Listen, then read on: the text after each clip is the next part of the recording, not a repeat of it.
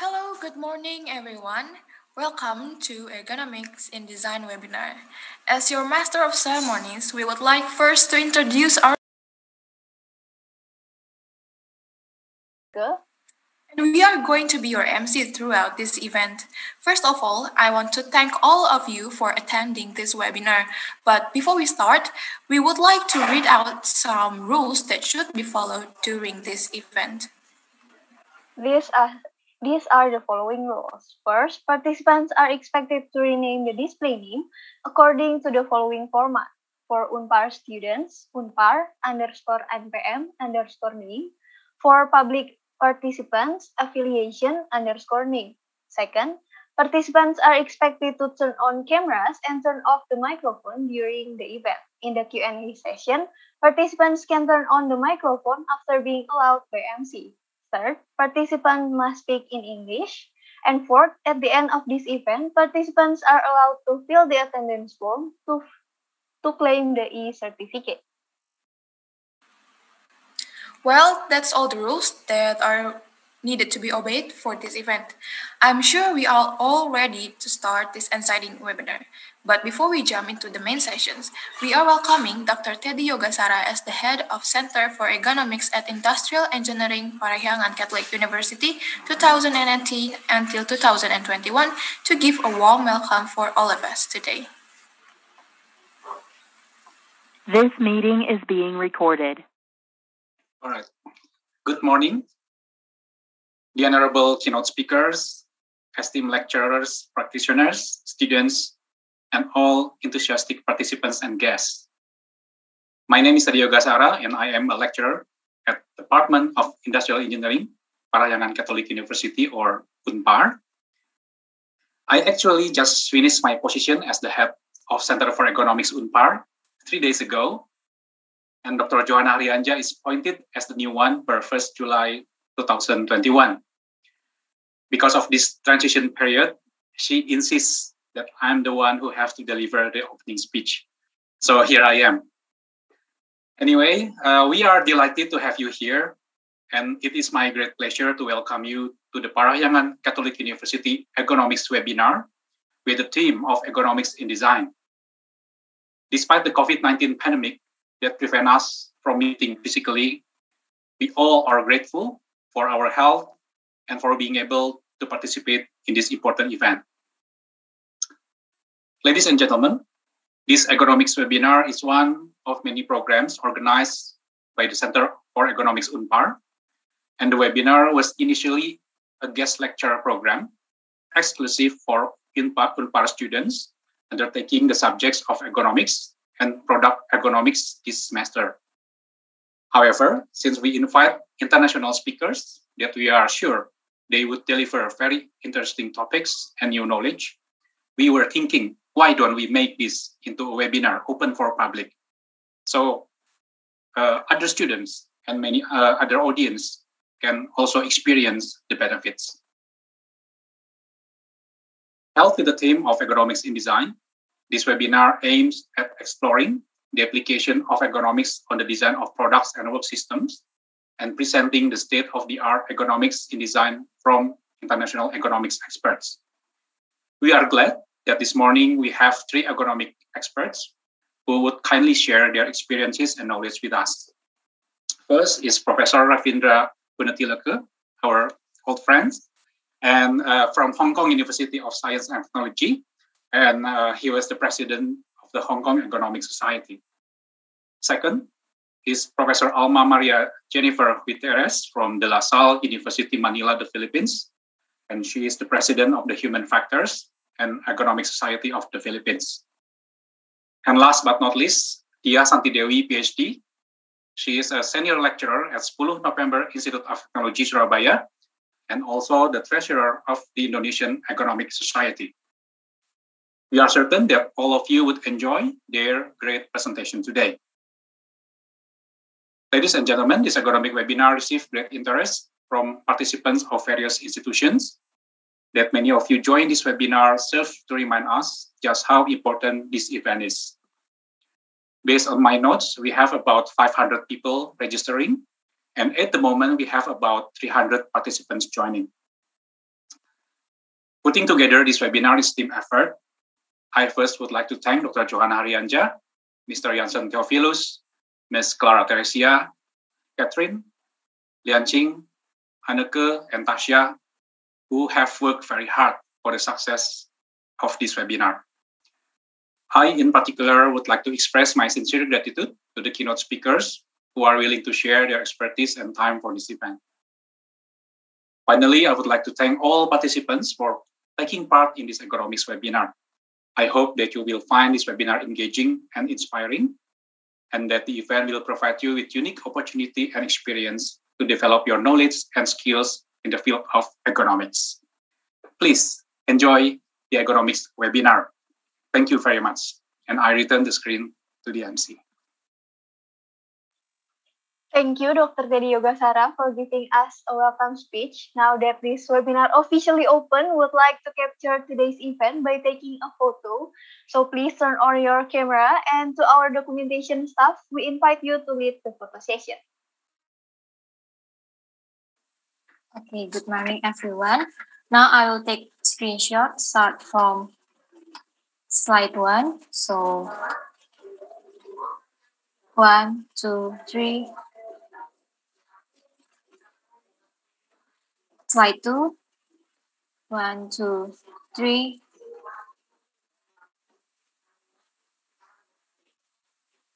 Slide 3. 1, 2, 3.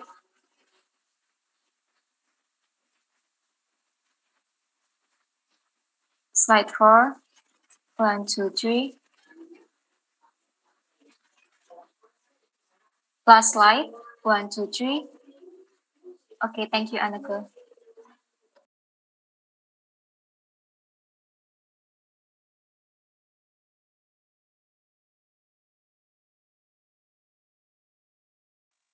Thank you, our documentation staff, for leading the photo session. And without any further ado, we'll listen to our first speaker, Prof. Ravindra Goonetilleke from Hong Kong University of Science and Technology.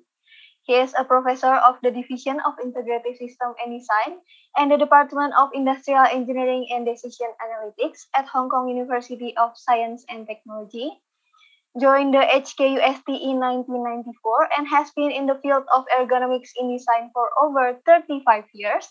Was the human factor manager at Nike Sport Research Lab, senior ergonomics at the Biomechanics Corporation in America, in Long Island, New York.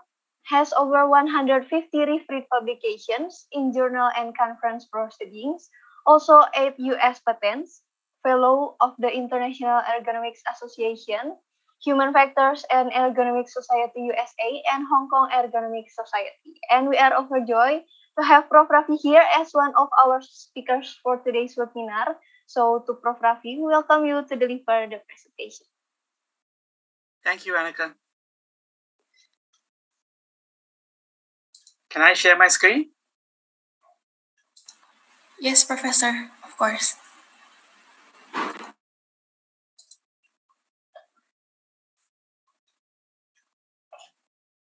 I guess everyone can see my screen and hear me, right? Yes? Yes, we can. Already. Okay. Good morning to everyone. I want to first thank UNPAR and also Dr. Teddy and Dr. Johanna for inviting me. I didn't expect to see so many people. I thought there were going to be like 30 people in this. And I see now the count is increasing, every second, it's up to like 300. Amazing. Thank you very much for this opportunity for me to share some of my experiences in ergonomics in design with all of you here. So one thing I would like to request is that even the Zoom classes that I do conduct, I cannot do it without your participation. So I would like you to participate. I have the chat open and I can see what's going on in chat. So please, when I ask a question, please help write some answers in chat. There's nothing right or wrong. It's where we have some fun and also engaging, and so that I don't put you to sleep. Right? Okay, let's get started then. Okay, so for those who of you who have not been to Hong Kong, that's what our university looks like. We are overlooking the water, and that's the Hong Kong University of Science and Technology. All right, here we go. So I have 3 images here, and I would like you to tell me what is the common theme in all these 3. Please help type. What is common in all 3?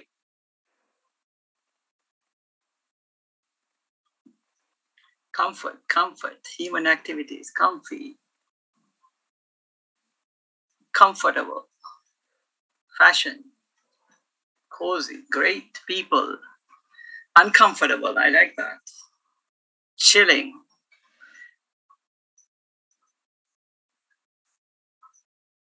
All right, so it's not ergonomic posture. All right, rest. Okay, now, I know some of you said, at the beginning, it was all comfortable and comfy, not comfy, and so on.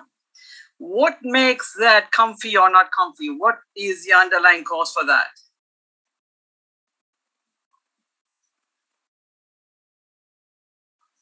Type, chat, product, design, perception, emotion, quality. All right, it's definitely design, no doubt. But let's think about a little more on this, right? Now, if you really look at this, all these 3 images, what you're going to see is that there is, I lost my screen, sorry. There is some load which is applied on some product, and there is a certain distribution that takes place. So if you look at the extreme left, the person is lying on a bed. In the middle, she's wearing high heel shoes. And in the right, she's sitting on a chair. Basically, there is a load that is applied, and there is something which is taking up the load somehow.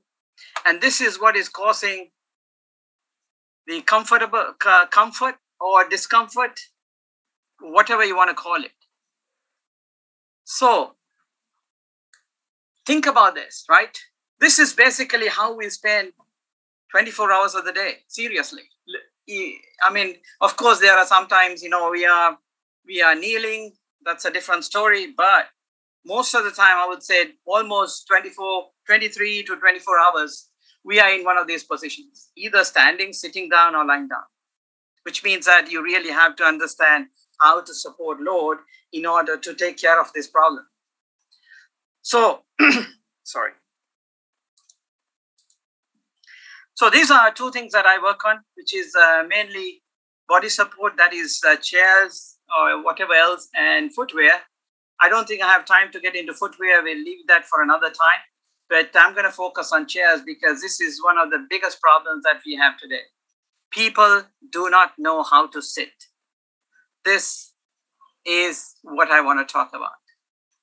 So it's not just designing ergonomic products, but we need the training to go with that design as well. This is very important to understand. If you miss that, well, you're going to have problems just like what I'm going to show you today. Now, many of you may have heard of Maslow's hierarchy of needs, Abraham Maslow. When he presented that, he had this hierarchy where you go from, the basic physiological up to, very emotional. And even in human factors, we have that. Everyone works in different areas: physical, safety, errors, fun, comfort, affect, and so on.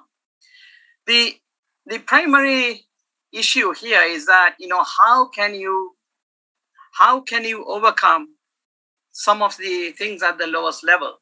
How can you incorporate some of the other things at the high levels? This is what is going to make ergonomics interesting. And this is what, you need to be thinking of, if you are hoping to get into ergonomics. There is a lot of opportunity that is out there that you can really focus on.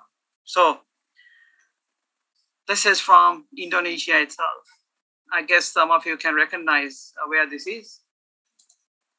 Yes, you've been there, I guess. Now, I have a question to ask you, which is, if you ever gone on this, I haven't, I was going to. If you ever gone on this, you're going to ever think about, how you're strapped, the load on your body. Is that what's going to be important, or the fun that you're going to have doing this? Think about it. So you can see from my previous, this one here, fun, comfort, all these things are going to override some of the issues that we're going to have if it's done right. So we need to be aware of that. It's very important to know that. Now, let me show you what really happens in an office space. This is one of the most elegant offices that I've gone to. And you can see how he's working at his office. Okay, he's sitting down, he's leaning forward, and then looking at whatever he needs to work on. Here's another case. Look at this. How ergonomic are these? But, you look at their furniture. This is state-of-the-art furniture, some of the best furniture that you can buy. There's an adjustable workstation, height adjustable. There's a footrest, a very expensive chair. There is a table to hold the keyboard. But you still have people working,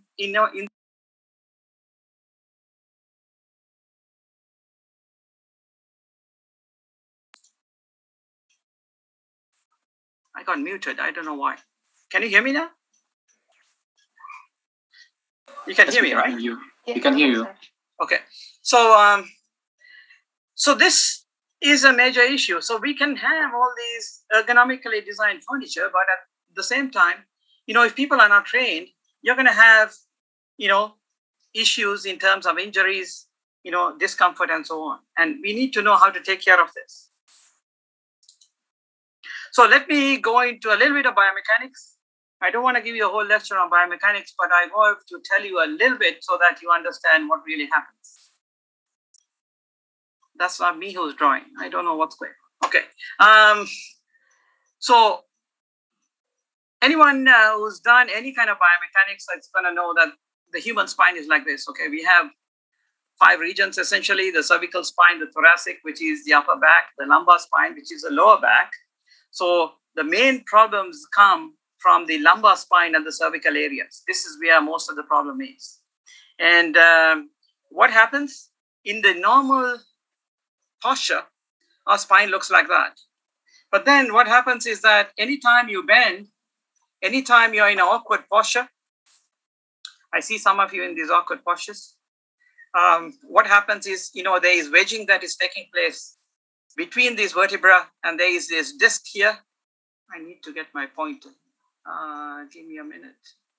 Annotate. All right. Here we are. Okay. So we have these discs which are in between, like over here. And we get a different annotation here. Okay. So anytime you bend, what's going to happen is that, you're going to wedge this disc, and there's going to be unnecessary pressure on the disc, and that's going to cause you discomfort. This is the fundamental problem, with in terms of sitting.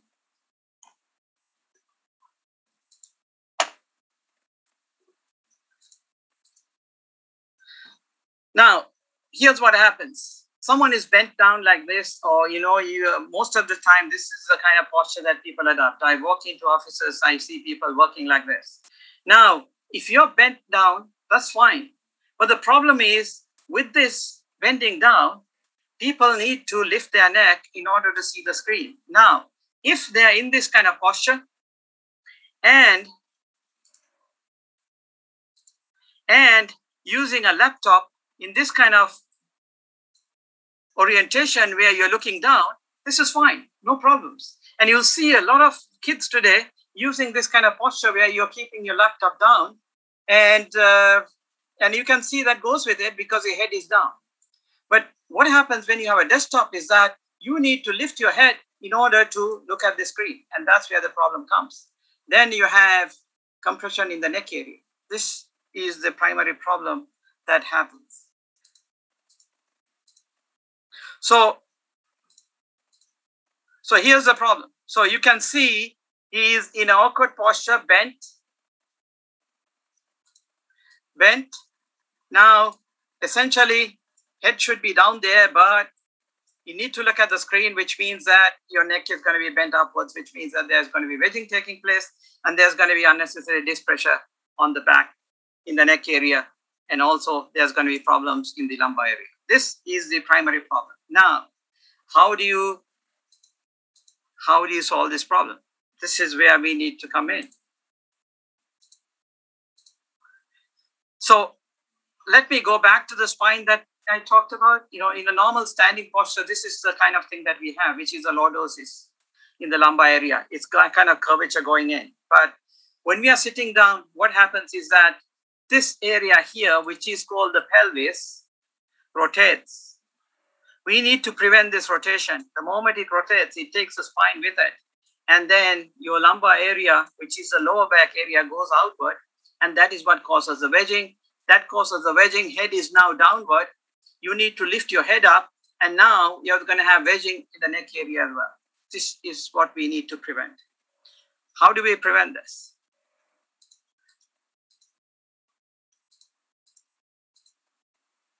So you can see the issue here, okay? He is leaning forward. That's what he has. Why is he leaning forward? Because the pelvis rotated for whatever reason. And now the neck is in a compressed posture right there, okay? It's primarily because the back is arched, and the back arch because of this right here. This is what we need to prevent. And this is what, you know, most people don't talk about. So let's see what really happens. Here's your pelvis in the standing position. Here's when you are sitting in a very relaxed position. This is what's going to happen. This is the area that, you know, your body is supported right here. And this tends to rotate because of the posture that you're sitting in. The moment it rotates, this spine here is going to move outward. And that's what causes the issue. So, as opposed to that, if you were to sit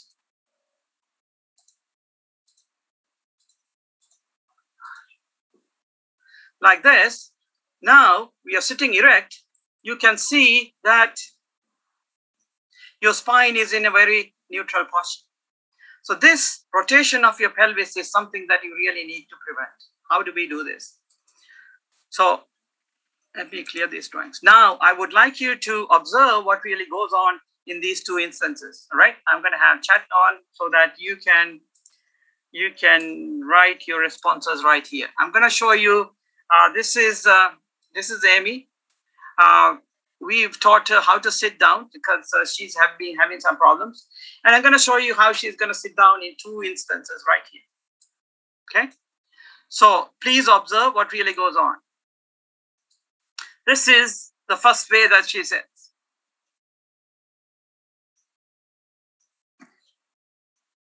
This is the second way.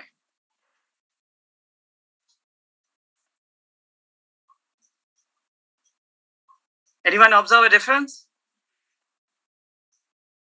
Let me show you again.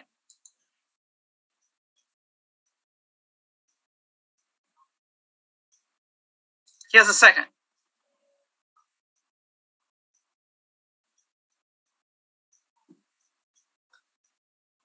Okay, I'm getting some messages here. Arch back, her posture. Yes, what's the difference in her posture? Better posture. Yes. Okay. Pressure on the pelvis. One in the left, she bent her back. Very good. No lumbar curve. Right. Now, look at this again, all right? I will tell you what exactly goes on.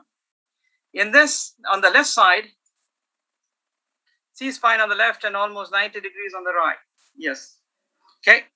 When she bends, when she sits down, what happens is that, you know, there is some bending that takes place at the hip. And at the same time, the knee is also bending when she's going down to sit. If you observe on the right, she bends down at the hip first. Now she locks her spine in that position right there. How?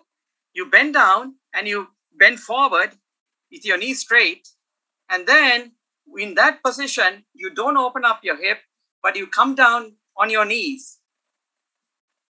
Watch it carefully. Okay, she bends down at a hip, then comes down on a knee. This is what really prevents this hip rotation or the pelvis rotation. And this is what you really need to observe when you sit down. Most of the time we sit down without even thinking about this. You can see once you sit down, then you can easily arch your back, come back up, and your arch and your spinal shape is going to be maintained. Just observe that. I would like everyone to try this out. Please stand up, bend down, and come down on your knees. Sorry, bend your knees and sit down. Try it out. I want to see how many of you have tried. If you don't try this, you're not going to know what it is, right? Please. I give you 2 minutes to do it. Is there any culture influence on human posture? I will get to that in a minute. Okay, let's move on. So this is what you really need to do. This is all related to training. This is all about, what you know about yourself. Most of the time, most people do not know about themselves. Let me ask you another question. Let's see how many people know about this, okay? Which is longer, your thumb or your pinky? Which one is longer? Think about it. I can see a lot of people looking at their fingers. See? Now, the other thing you're going to do is you're going to take the other hand and you're going to put against this one to see which one is longer, right? Okay, keep in mind left and right are not the same. Left and right could be different. So, if you really don't know, you should check this out. So most of the time, we don't know anything about ourselves, even though, you've been having your fingers all along. You see this every day, but, many of you may not be aware of, which is longer.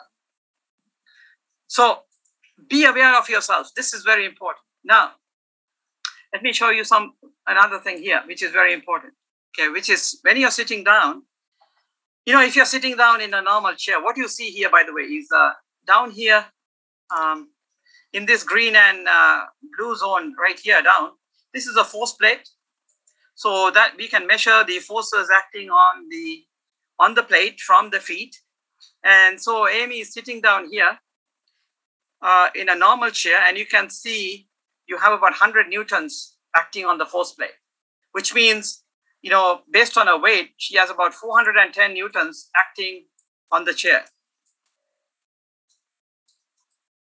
Okay. In this case, it's 333 newtons acting on the force plate here in an inclined position, which means that there is about, how much is it? 177, I think, okay?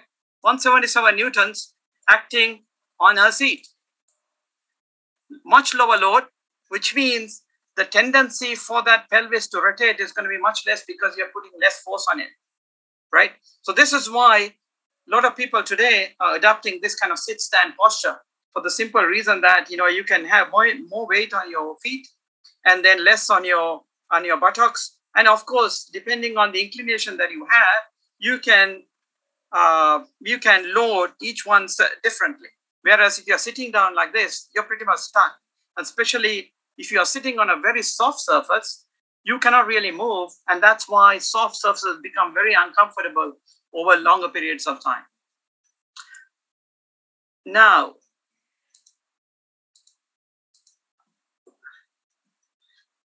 let me show you some of the studies that we've done so that you have some idea of what really happens, because someone asked me, okay, are there any differences in terms of culture? So we've looked at, so you can see essentially everything depends on the spinal curvature and how it changes, when you're sitting down. So the amount that it changes tells us a lot about the pressure that you have on the back. Now, here's a study that we did, which is looking at the seat angle and also looking at the change of shape of the spine. So what we did was put marks on the spine, just like what you see. We palpate, look at where the vertebra and place the marks on that. And then we can change the angle on the seating surface by changing this position here. And what did we find? here are two populations. One is the Indian population, and the other one is a Hong Kong population. And you can see how the spinal shape changes. Now, the standing one is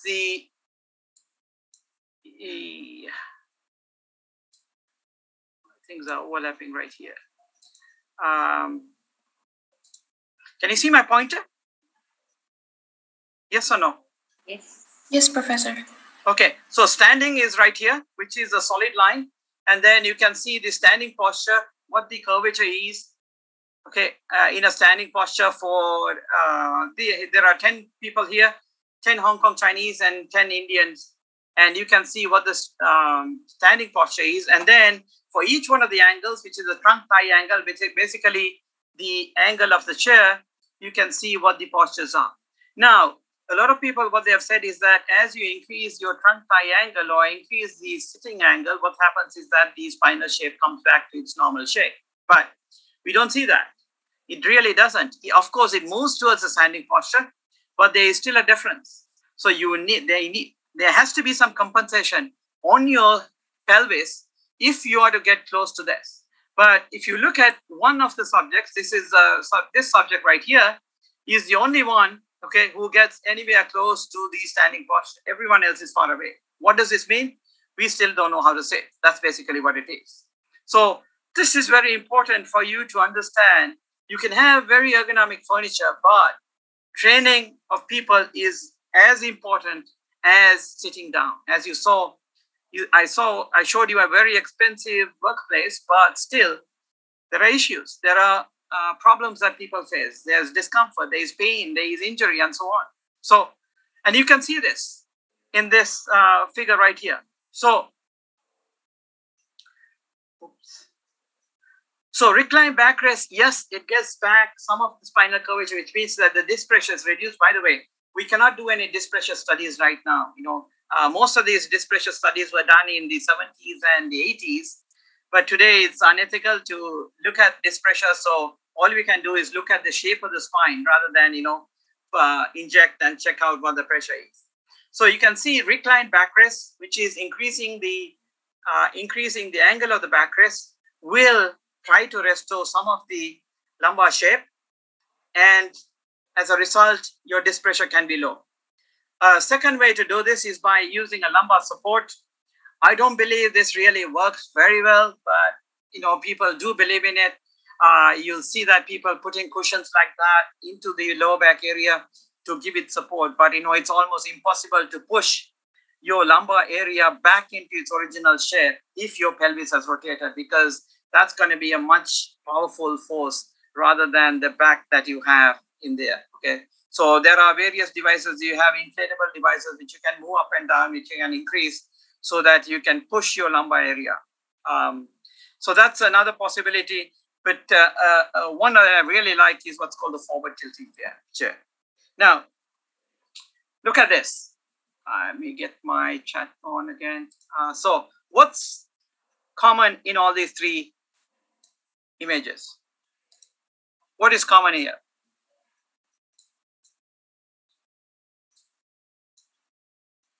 There are three images here. What is common? Great low back posture, knee position, folded legs, straight back, leg position. Very good. Leg position. All right. So position of the legs. Okay. You can see the position of the legs is pretty much the same. In other words, what has really happened? How many of you have sat like this, when you are in, primary school or high school? How many of you did this? All the time. Very good. Why did people do this? I still remember, when I was in middle school and high school, I used to sit like this, and my father used to always come and tell me, Ravi, there are four legs to that chair. Put all four legs down.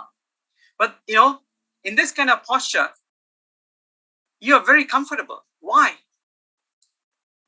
Why are you so comfortable? Anyone?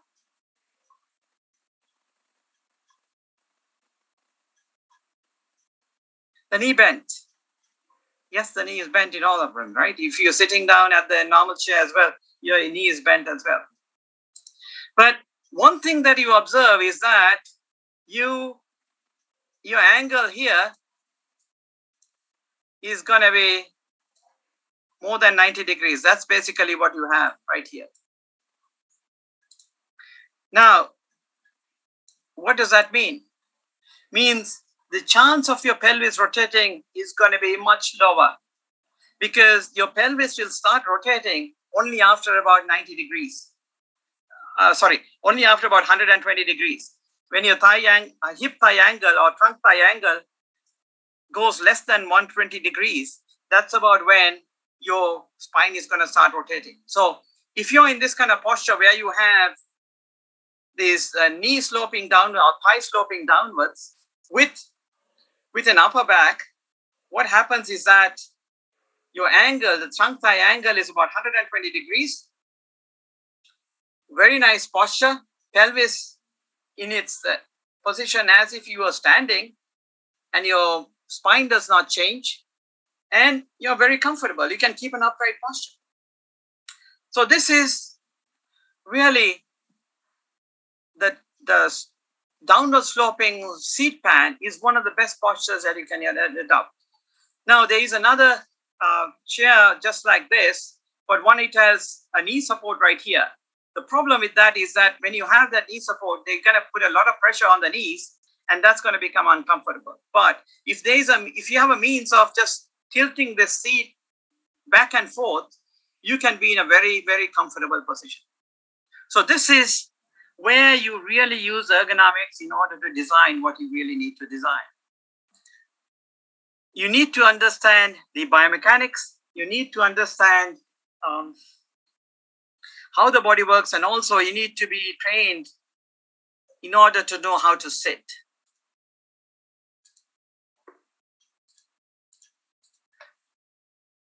So when you're talking about sitting, there are three important considerations.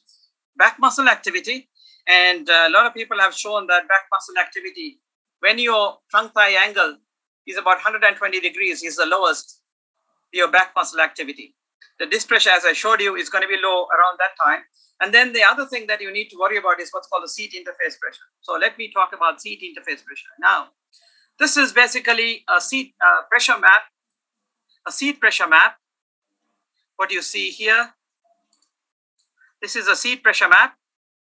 When a person is sitting down, most of the time you're going to see symmetry, but sometimes, there may not be any symmetry. The red regions are basically high pressure. The blue regions are the low pressures. And so if you look at the pressure values, that's basically how you're going to see what you're going to see if you take a section across like that. So it's low and then comes to high, which is where your buttock support is, which is what's called ischial tuberosities. And that's the highest pressure, which is the red region right there. Goes down again, comes up again, and so on. Now, one thing that happens is sometimes you're going to see people with a cross legs. They cross one over the other. Why do people do that? Anyone has any idea? Please type on chat. Anyone has any idea why people cross their legs?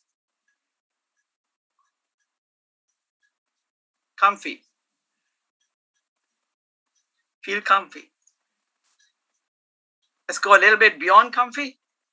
Lean, style, to distribute the load, cultural, norm, habit, shift their weight. Shift their weight, I like that.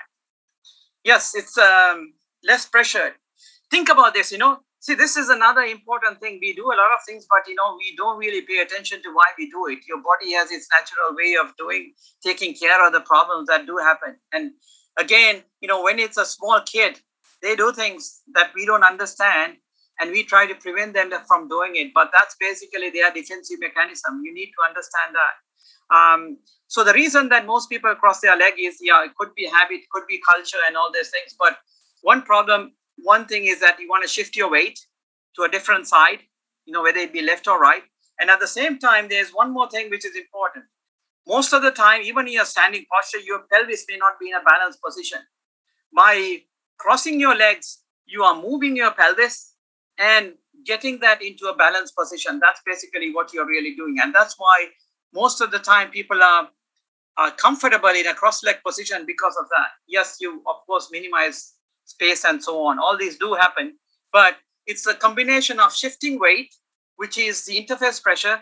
At the same time, you rotated your pelvis, which means you minimize your disc pressure and got your spinal shape back. So it's really a combination of all three of these things. So keep in mind, when you're sitting, there's muscle activity, there's disc pressure, and the third one is interface pressure.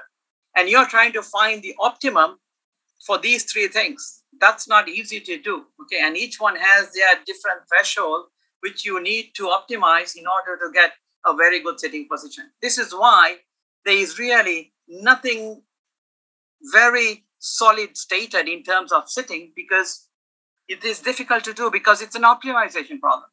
Those who are in operations research, this is a very good optimization problem to solve.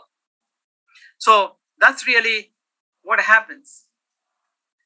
Now, let me move on here. Oopsie. Okay. So let me show you a few more things here. What really happens as you go from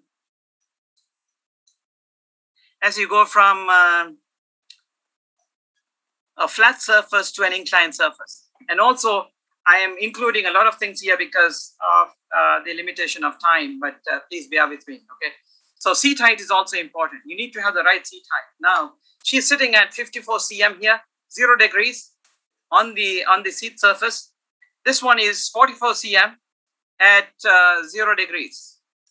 Look at the pressure profiles. What you're going to see is that, okay, in spotlight, okay, in here,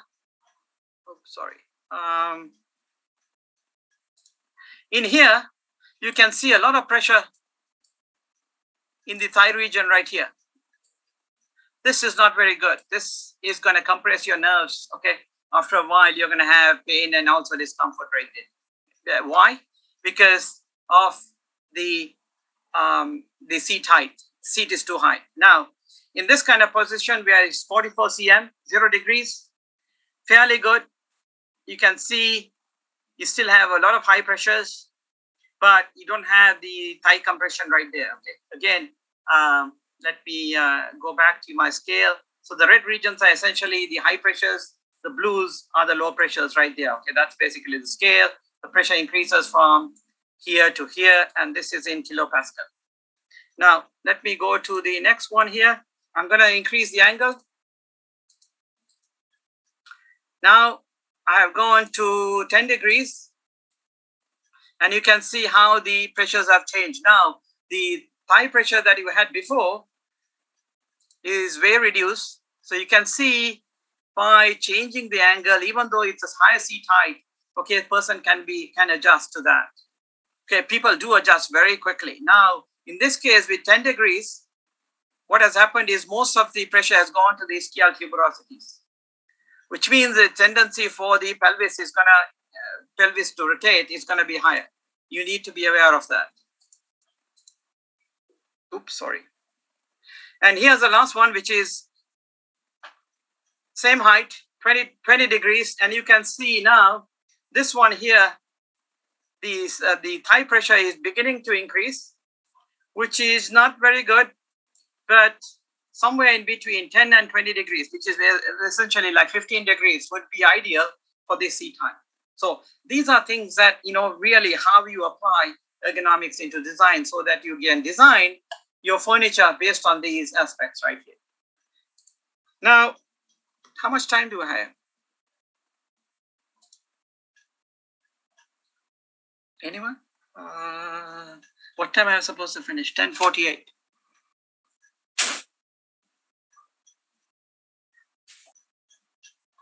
Okay, I think I should be able to finish. So now, these days you cannot fly in airplanes, or it's becoming difficult. But there was a time that, people were, flying a lot. And one of the most uncomfortable places that you can be in is inside an aircraft, okay, sitting on a very long flight, maybe 15-hour flight. Why? There is a primary reason for this. The airplane seats are not catered to this kind of long distance flying. This is a serious problem.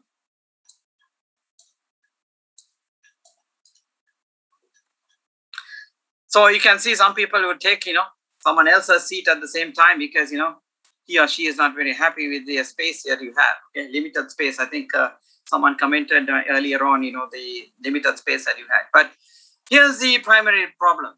If you look at the aircraft seat information, what you're going to see is one of the primary things, one of the most important things is this thing called seat depth. This is how deep your seat is. It's not the compression. It's basically from your knee to the back of the seat, how much space you have. And if you look at that, that really depends on what airline you're flying on. And the lowest is Singapore Airlines. And they're the ones who are really catering to this because, people in this region tend to be a little shorter than the Westerners. As a result, this one here has to be shorter. This is application of ergonomics in design. And you have to be aware of this. And we've done a lot of studies, which I'll show you now, as to what really happens when this seat depth is too long. So this seat depth here varies from airplane to airplane. The next time you're flying on something, okay, measure that seat depth, and you'll know what it is relative to some of this information that I've shown you. Now, here's what we've done. We've looked at, we made test chairs. By the way, this is made of rattan. Rattan, the highest producer of rattan is Indonesia, by the way. I got this made in Sri Lanka. So this is a special chair that I designed and developed here. So we have these pieces, which are, each of these pieces is a width of 7.6 centimeters. And you can kind of put them together and you get a chair like this. You get a chair like this one here. So we can take off any one of these units and you can have a different depth. And what we found is, with this experiment, what we found is that 30 cm is like the best seat depth that you can use. Anything beyond that is going to cause a problem because either it's going to be too long or people are going to start putting cushions in the back or your pelvis is going to rotate, you're going to get a humpback and all these things, okay? All these problems are going to happen. Primary, seat depth. This is your foundation. A lot of people are working on backrest, but backrest is not the issue. What you need to really work on is a seat pan. It's like a building. You have a foundation. You can work on your glass and structures up there, but if your foundation is weak, everything is going to collapse. That's basically what a chair is. It's a foundation that matters, which means it's a seat pan that matters, rather than the backrest. Backrest is important. I'm not saying it's not important, but pay attention to your seat pan before you go there. Now, how I showed you cases of where you had an ideal office, you had some of the most expensive furniture you can buy, but people are still not sitting right. Now, how can we, 5 more minutes, okay, all right. How can we take care of this problem? Here's how I want to illustrate this issue, okay? Look at this. Now, if I have a square peg going into a square hole, I can assemble this any way I want, right? Now, in this case, it doesn't really matter, but let me say that, okay, I'm going to put the UNPAR logo on it. Now, if you don't assemble it right, I'm going to have a problem. Okay, it's going to be upside down. It's, depending on how you look at it. This is a problem. So when you're designing furniture, it's not just a case of designing with the features there. You need to make sure that you design it in such a way that, it's going to be fail-safe or foolproof, that there is only one way to design. And this is what this design is all about. So I talked about minimizing the seat depth so that you're sitting in, the right place and also at the right angle. So this is a chair designed by Miroslav Truban, exactly what we've been talking about. You need to have the right hip thigh angle or trunk thigh angle, and also sit on a smaller area so that you don't rotate your pelvis. How do you do that? By having, sitting like that. You can see what your trunk thigh angle is, and also small area for seat depth. Chances of you rotating your pelvis is going to be much lower as a result. So These are the things that we need to build in. We can have all the data, but how do we incorporate into a design? That's what we need to really think about. The next step, which is incorporating that into the design part. So here are 3 chairs that I have in my office. Anyone want to take a guess as to which one I like most? A, B, C? A, B, A. Haha. Okay, so basically most of you seem to have got it, okay? B is a very expensive chair. This is a steel case leap chair. It has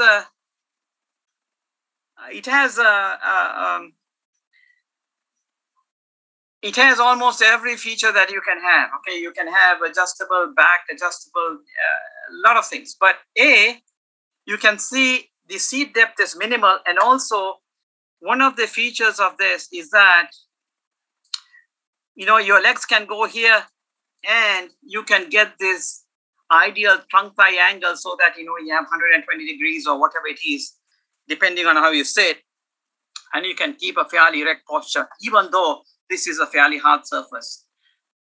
You being uncomfortable in this kind of chair is going to be way less than being uncomfortable in this one or this one.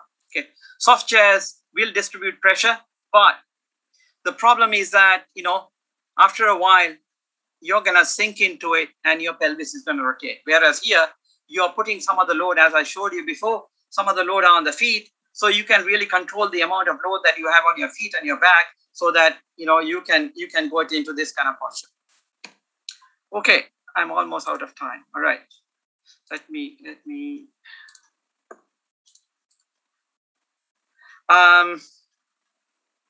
I think okay. So another important thing is in terms of controls. If you're having a lot of controls, make sure that your controls are things that people can adjust. We have a lot of controls for different things in different chairs, but the problem is that people don't change them once you adjusted it the first time around. This is why we develop what's called an intelligent seat. Anyone interested in it can look at this patent. I will not go through it. It has 17 controls, as you saw here. It has 17 controls, 17 places that are inflatable, and the pressure will adjust. It's automatically controlled. And these 17 are the same things that the Porsche Macan GT that came out about 2 years ago, they have 17 controls, but the difference is that they're still in manual mode. It's not intelligent. That's going to take a long time. By the way, that patent that I showed you was over 20 years ago, but still it's not come into play. Okay, so it's so far ahead in 1990s. But this is again something that happens. I want to tell you, be patient. Sometimes you may have a very good invention, but things do take time, and sometimes there's nothing much you can do. All right.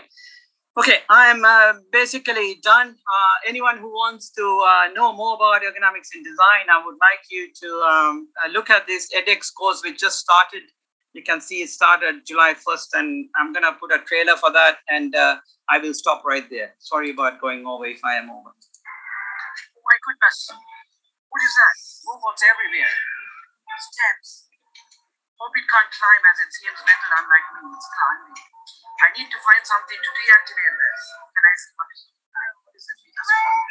Well, I'm broad. Is it the right size? Will this rod fit my hands for me to exert my full strength? It's me against this robot now. I need to deactivate this. Is that iron bar the right size for me to use? Does my hand fit in size? Will it allow me to use my maximum strength? To answer this question, you need the science of ergonomics. I think many of you may have heard of ergonomics, but the question is, do you know how it applies to your day-to-day life? And also, how can you use it so that you can be effective and also efficient? Ergonomics is not just related to a chair or the remote control you use. It's related to almost every product that you use. Ergonomics is all about the interaction between people and products and systems that they use so that they are safe, convenient, comfortable, and most importantly, effective and efficient. We think people are flexible and they can use anything. But when a product is not designed well, it becomes difficult, cumbersome, inconvenient, and even frustrating. I hope I got your interest on this science of ergonomics. To learn more, I advise you to take this course that is in two parts. Part 1 is all about ergonomics in design, and part 2 is ergonomics in action. Ergonomics in design will introduce you to the basic principles for the creation of products and services that are safer, healthier, and more efficient and effective to use. It will also allow you to have a good understanding of how the human body allows movement. Ergonomics in action, on the other hand, will help you to design a workplace according to ergonomic principles considering anthropometry. This course will help you discover the various problems that may exist in different situations and also help you identify engineered solutions the next time you use a product. Join us in exploring ergonomics.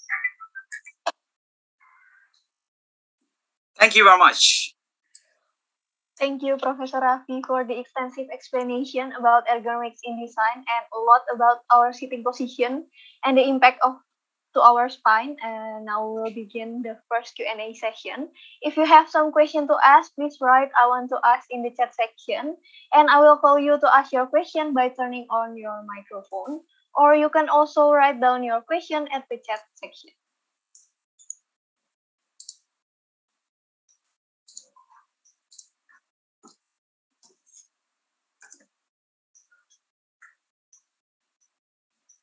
I just posted the link to that course. If anyone is interested, you're most welcome to join.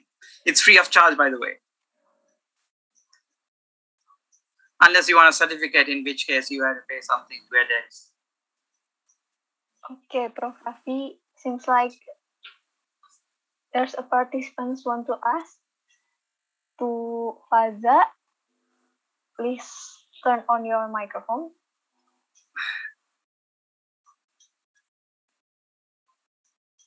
Please go ahead and ask.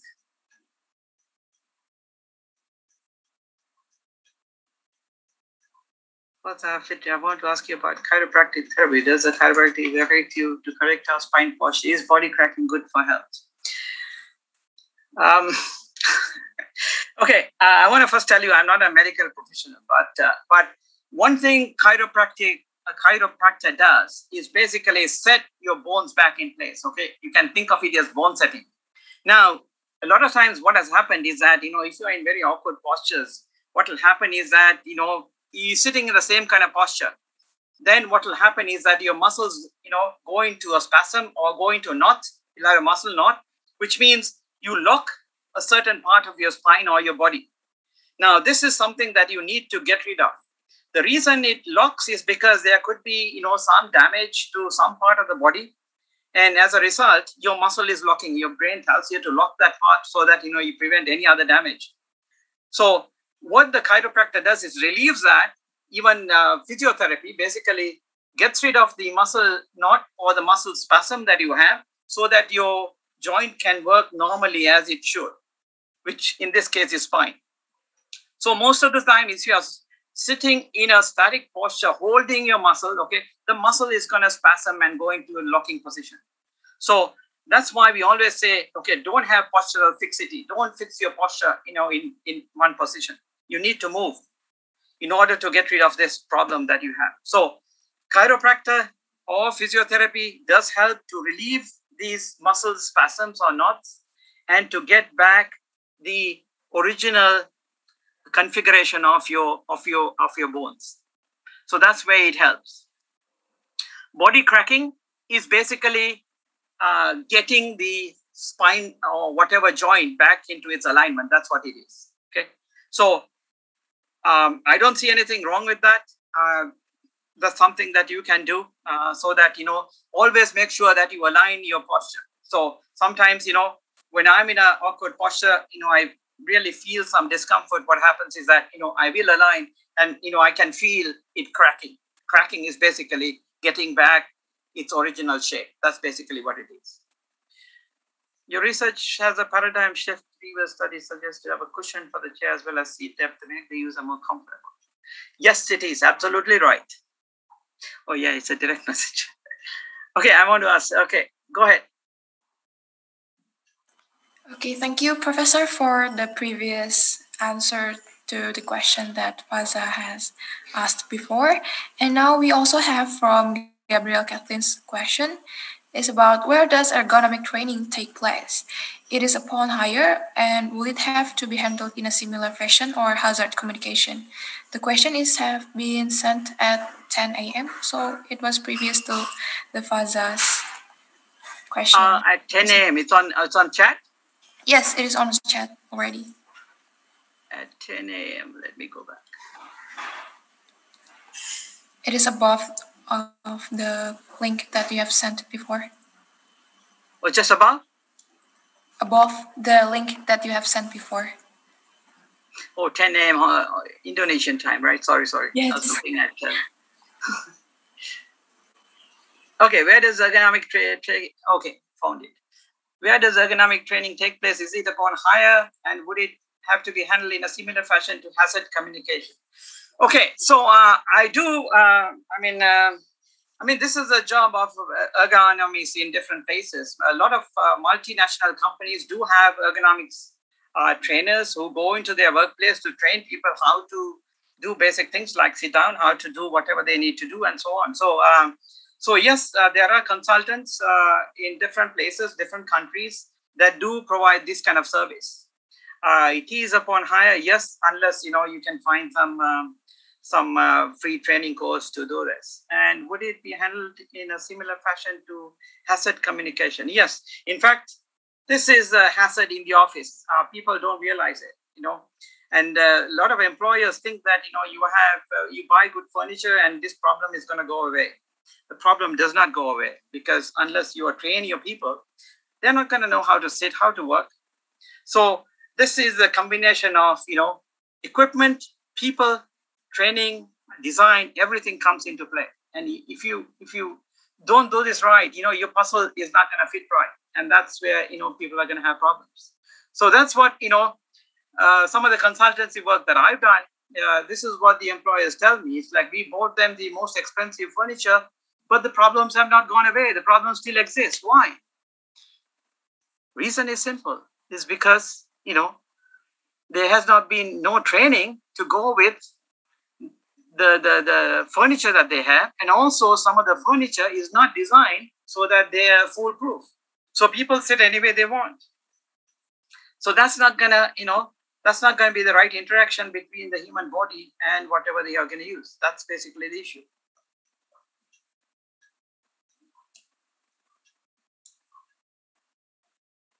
How designer work these days? Use the ergonomic calculation first and design the shape first. Ergonomic, oops, it's moving fast. Use the ergonomic calculation first and design the shape first, ergonomic later. Yes, you can design the shape and ergonomics later. You can do that. But if things fall into place, you're great. But if it doesn't, then you have a problem. Okay. People may buy the furniture just for its form factor, but some of the officers, they know what is ergonomic and so on because they have a lot of consultants who tell them, whether a chair or workstation is ergonomic or not. So very soon people are going to find out what's ergonomic and what's not ergonomic. So you have to make sure that you do cater to the people and the ergonomic aspects. How do we improve correct our seating position with offered chairs that has longer depth without replacing the chair? That's a very good question. Okay. This longer depth is a serious problem. Okay. One thing that you can do is, put a few of those cushions in the back that basically reduces the seat depth. Most of the time, people put this seat cushion not to get lumbar support because it doesn't give lumbar support. Most of it is very, very soft. All it's doing is you're not going all the way to the back when you're sitting down. But if you use a very soft cushion, that doesn't support it. So if you want to do that, put something which is really hard in the back with some shape so that you can effectively reduce the seat depth. You cannot reduce the seat depth, but you put something so that effectively reduce the seat depth. Would you mind to tell us what kind of tools and or software that you use for such study analysis? More detail will be much appreciated. Thanks. Okay. So in terms of tools, I use a lot in terms of my tools, in terms of, the office ergonomics or evaluations. You cannot do too much because, there are people working. So most of the time, the tools I use is essentially my phone, which is taking photographs and looking at, their postures. What kind of postures have they adopted? What is really the issue? Okay. So using a phone, excuse me, using a phone, okay, can give you a lot of information in terms of the postures that are adopted. So for example, the poking chin posture, which I'll show you, okay, this is what I am, okay, you can see my chin is fairly flat. But what happens is people go into this kind of posture.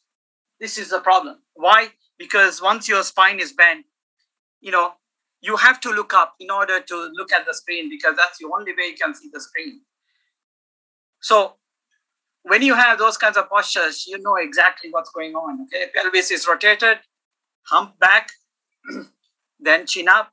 Then you have back problems. You have neck problems. You have low back problems. All these problems are going to arise. So outside in a place, I use just a camera or phone. But if I go to a workplace, then I take a lot of tools with me. It can be depending on what we need to really evaluate. We mainly do postural analysis, also do some strength analysis to see what kind of strength we have. Then anthropometric analysis, all these are things that we will do. Is the Kerbal chair available in the market? Help.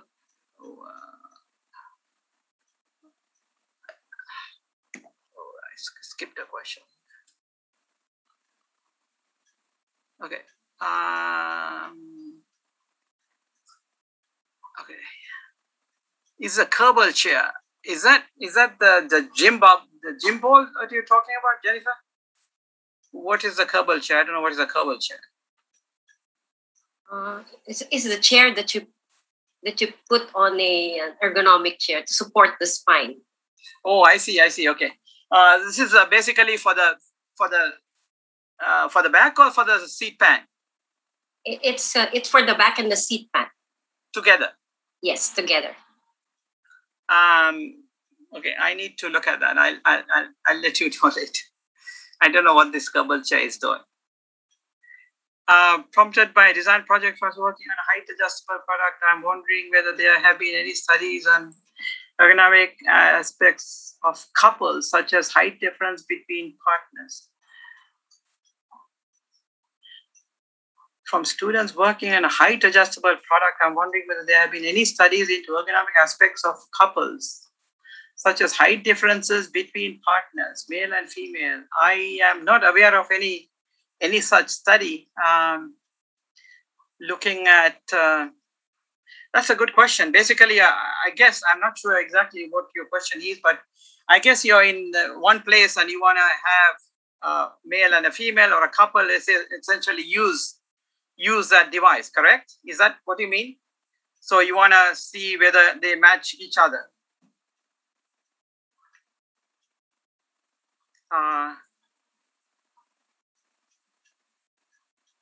Yes, okay. So, so essentially it's not a completely adjustable, but I am not aware of any such study, by the way, to keep the answer short.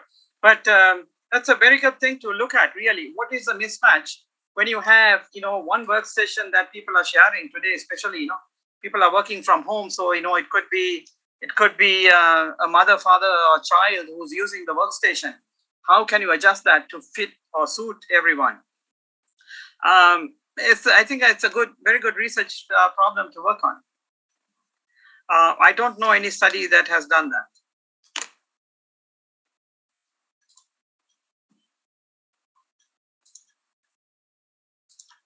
Anything else? Okay, I'm looking at.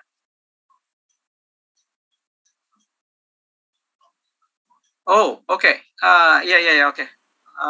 Maybe this is the last question, Professor. So sure. I would like to invite Gianluca Gerson to turn on your camera and microphone to ask directly to Professor Raffi. I just took a quick look at the Kerbal chair. Right, Jennifer, basically what that's doing is essentially preventing the pelvis from rotating. That's basically what it is. It has like half a seat pan support.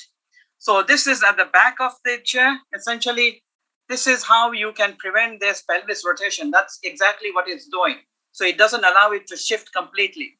So there is some backrest, but the most of it is essentially on the seat pan, where it's preventing the pelvis from rotating. So this is effective. The Yes. Yes. Okay. Yes. Correct. Who had the question? Sorry. Sorry, I was logged out suddenly. Can't unmute myself. Can you hear me, Professor? Yes, I can. Thank you for the presentation. Talking about ergonomics, I got reminded of a video I saw a few years ago about man spreading. It's where males typically sit with their legs wide apart. Is there an ergonomic reason towards that, or is it just beneficial for males to sit? Is it more comfortable for us to sit with our legs apart, or is it just social? Okay, now I think there are two parts to your question. One is, when you sit like that, generally you're sitting on a floor, correct? Or you're sitting on a surface. On a chair. But it's not really a chair as such. Like on a public transport and stuff like that. Oh, I see. Public transport. Okay, so I think it's mainly a social thing. That's one of the reasons I think ladies tend to also cross their legs. It's the opposite of exactly that. Are you asking the biomechanics part, or are you asking I'm not sure exactly. Is there any ergonomic benefit? I mean, is it like sitting with our legs crossed and everything like that, or is it just? So the legs crossed essentially is, as I said, most of the time is to shift your weight onto one side. Sometimes they cross right over left, sometimes left over right. Okay, so that allows to to shift the pressure, to shift the load, and also change the pressure on one part of the body. Sometimes, one part may be too sensitive for whatever reason. You may have, for example, a wallet in your back pocket. So that may put some high pressure there, and you may want to relieve that. So you may cross the leg that way. Okay, so that's one possibility of why people cross their legs. The second reason, the more important reason is that it brings your pelvis back into balance. When your pelvis is in an unbalanced position, the reason the pelvis becomes in an unbalanced position is because of a muscle imbalance. Okay, you have your abdominal muscles, your glute muscles, your hip extensors, your hip flexors, and your back extensors. When there is an imbalance in these, that's when your pelvis rotates. When your pelvis is rotated, changes the spine, changes the orientation of the spine.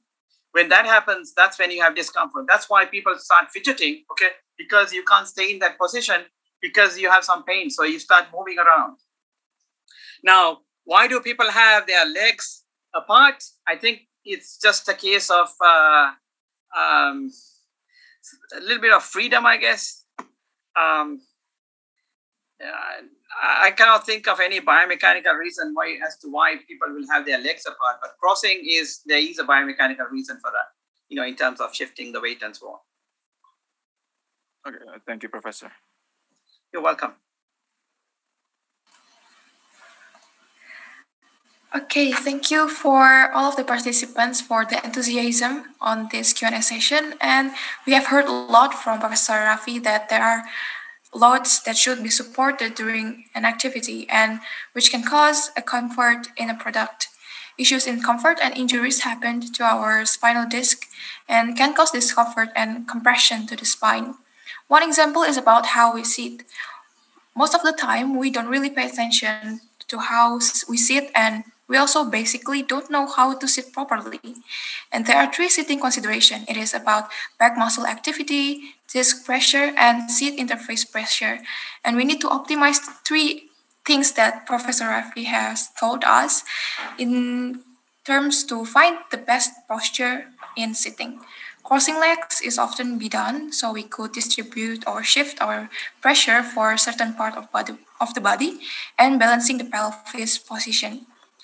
And the last note is that Remember, not only ergonomics in design, but we also need to care about ergonomics in action. Thank you, Professor Raffi, for telling us the most notable issue that we often not aware about. Thank you very much. Thank you very much for the invitation. Thank you very much, Raffi. Thank you. Thank you, Prof. Raffi. Thank you.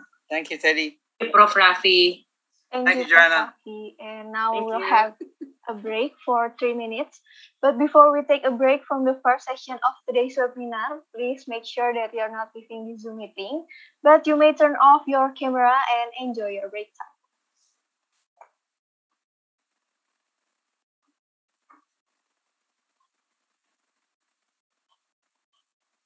Running like water, and when you are young, they assume you know nothing. And when I felt like I was an old cardigan under someone's bed, you put me on and said I was your favorite.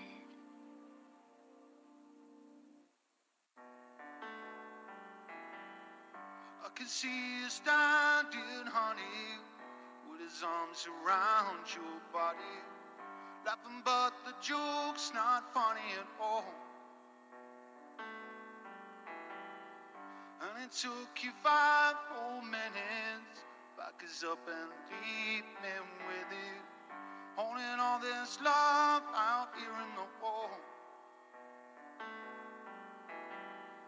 I think I've seen this film before, and I didn't like the ending.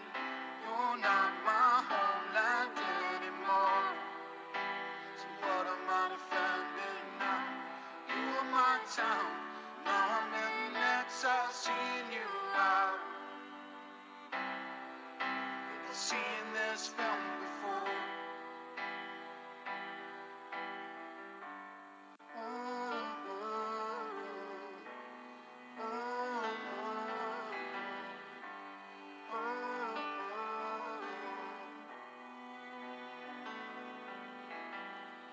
I can see you staring, honey, like it's just your understudy, like you'd get your knuckles bloody for me. Second, third, and 100th chances, balancing on breaking bridges. Those eyes add insult to injury. I think I've seen this film before, and I didn't like the ending. You're not my homeland anymore, so who am I defending now? You were my town, now I'm in exile, seeing you out. I think I've seen this film before, so I'm leaving out the side door. So step right out, there is no amount of crime that I can do for all this time. We always walked a very thin line. Didn't even hear me out. Never give a warning sign. All this time, never learned to read your mind. Couldn't turn things around. Never give a warning sign. So many signs. So many signs. You didn't even see the signs. I think I've seen this film before, and I didn't like the ending. You're not my homeland anymore, so what am I defending now? You were my town.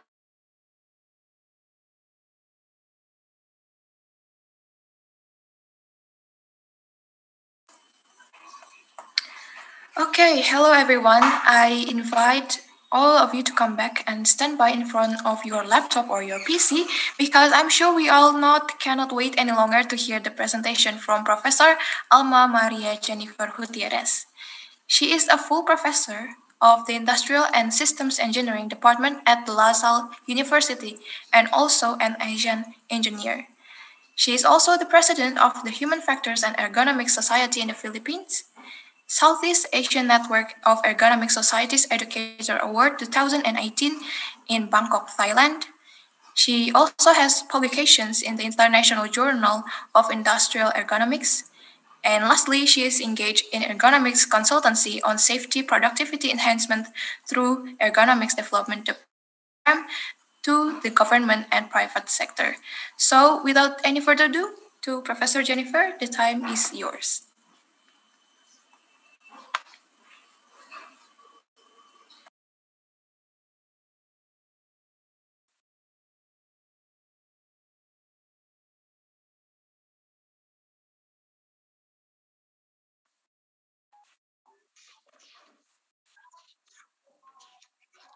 Professor Jennifer, it's still muted.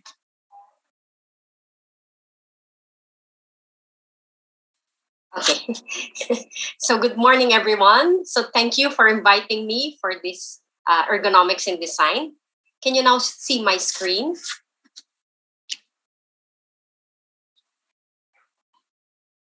Not yet, still in the process. Okay. Can you see my screen now?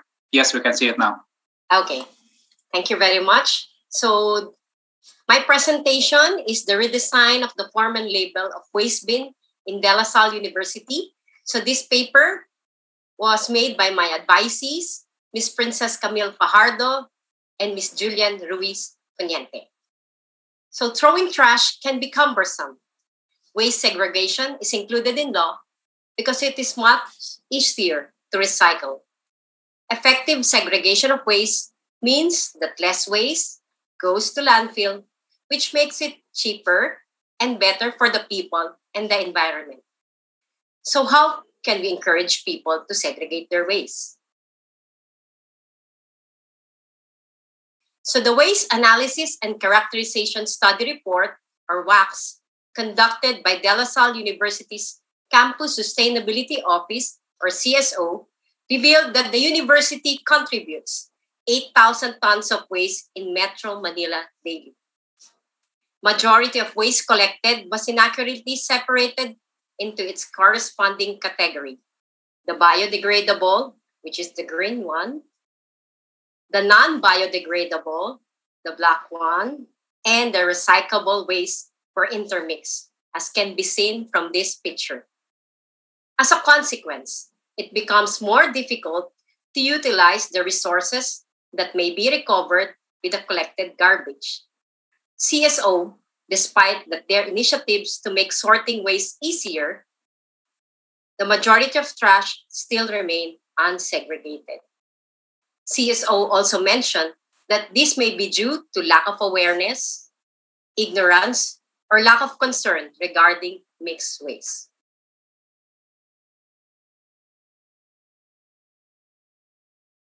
So these are some of the questions that we ask. Are they attempting to sort? Where are they sorting? What are they sorting? How do they use the waste bin? How do they throw their trash? Are they in a rush? So we've conducted a naturalistic observation in order to reduce the Hawthorne effect and provide a deeper insight about the behavior of the users. Given this, 175 observations were made on the DLSU community on how they threw their trash in the waste bin, as you can see here on the figure. So we made sure that there is a distance between the different trash bin and the observation. This table shows the proportion of waste thrown per category and the percent contribution of each category of waste to the total waste sorting of the DLSU community. The result shows that more than half of the items were not properly sorted. as can be seen from the non-biodegradable, which accounts for 58.72%. More than half of the non-biodegradable waste were incorrectly sorted.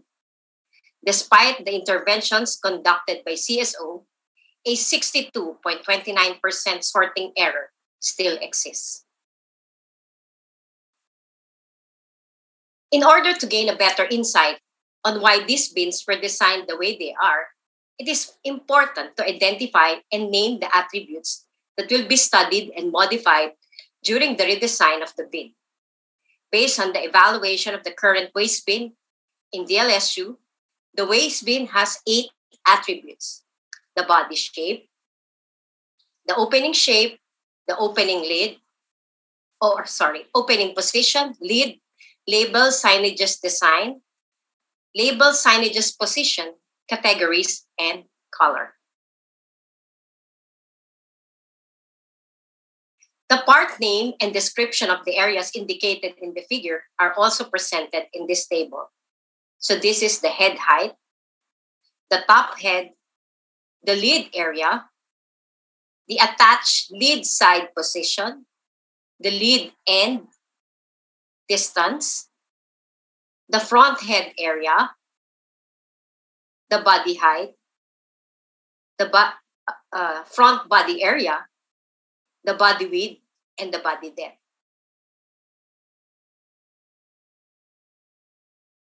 So aside from the naturalistic observation, we also conducted a focus group discussion. We want to know, the main reason is to determine their needs as well. The focus group was conducted in order to obtain information on the difficulties in waste sorting experience by the DLSU community. The group was composed of 8 people, which consists of 1 staff and 7 students from the different colleges. So the purpose of this is to be able to represent the different population in the university. So these are some of their statements based on the focus group discussion. It's hard to throw my trash in the bin that I want to because it's already full. It's hard to separate my food waste. It's hard to throw my trash because of the flat. And majority find it difficult to use. Aside from the naturalistic observation and also the FGD, we also conducted an online survey, and we used the results of the FGD in asking questions for the online survey. A total of 81 responded for this survey, and the population is shown, population age, as well as their sorting intention. So as you can see, they have the intention to sort, but there's still a problem in sorting. So we also conducted a Pareto analysis on the main problem identified. Based on the Pareto, difficult to use is the number 1 reason, followed by lack of knowledge, inconvenient, confusing and distracting, and unhygienic. So the result of the survey as well as the FGD, based on that one, we have come up with the house of quality. The first house of quality was used in order to deliberate the customer attributes with the technical requirements of the product. It is also called the planning matrix, as the initial HQ was to interpret consumers' desire into substantial product characteristics. From this house of quality, it is important to understand the technical attributes that will be obtained.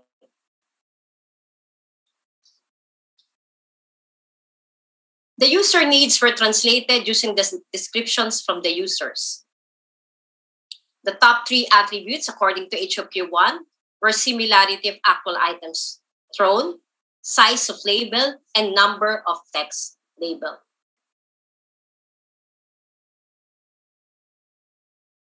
So despite of the policy, behavioral, and technical intervention conducted by CSO, a 62.29% sorting mistake still exists.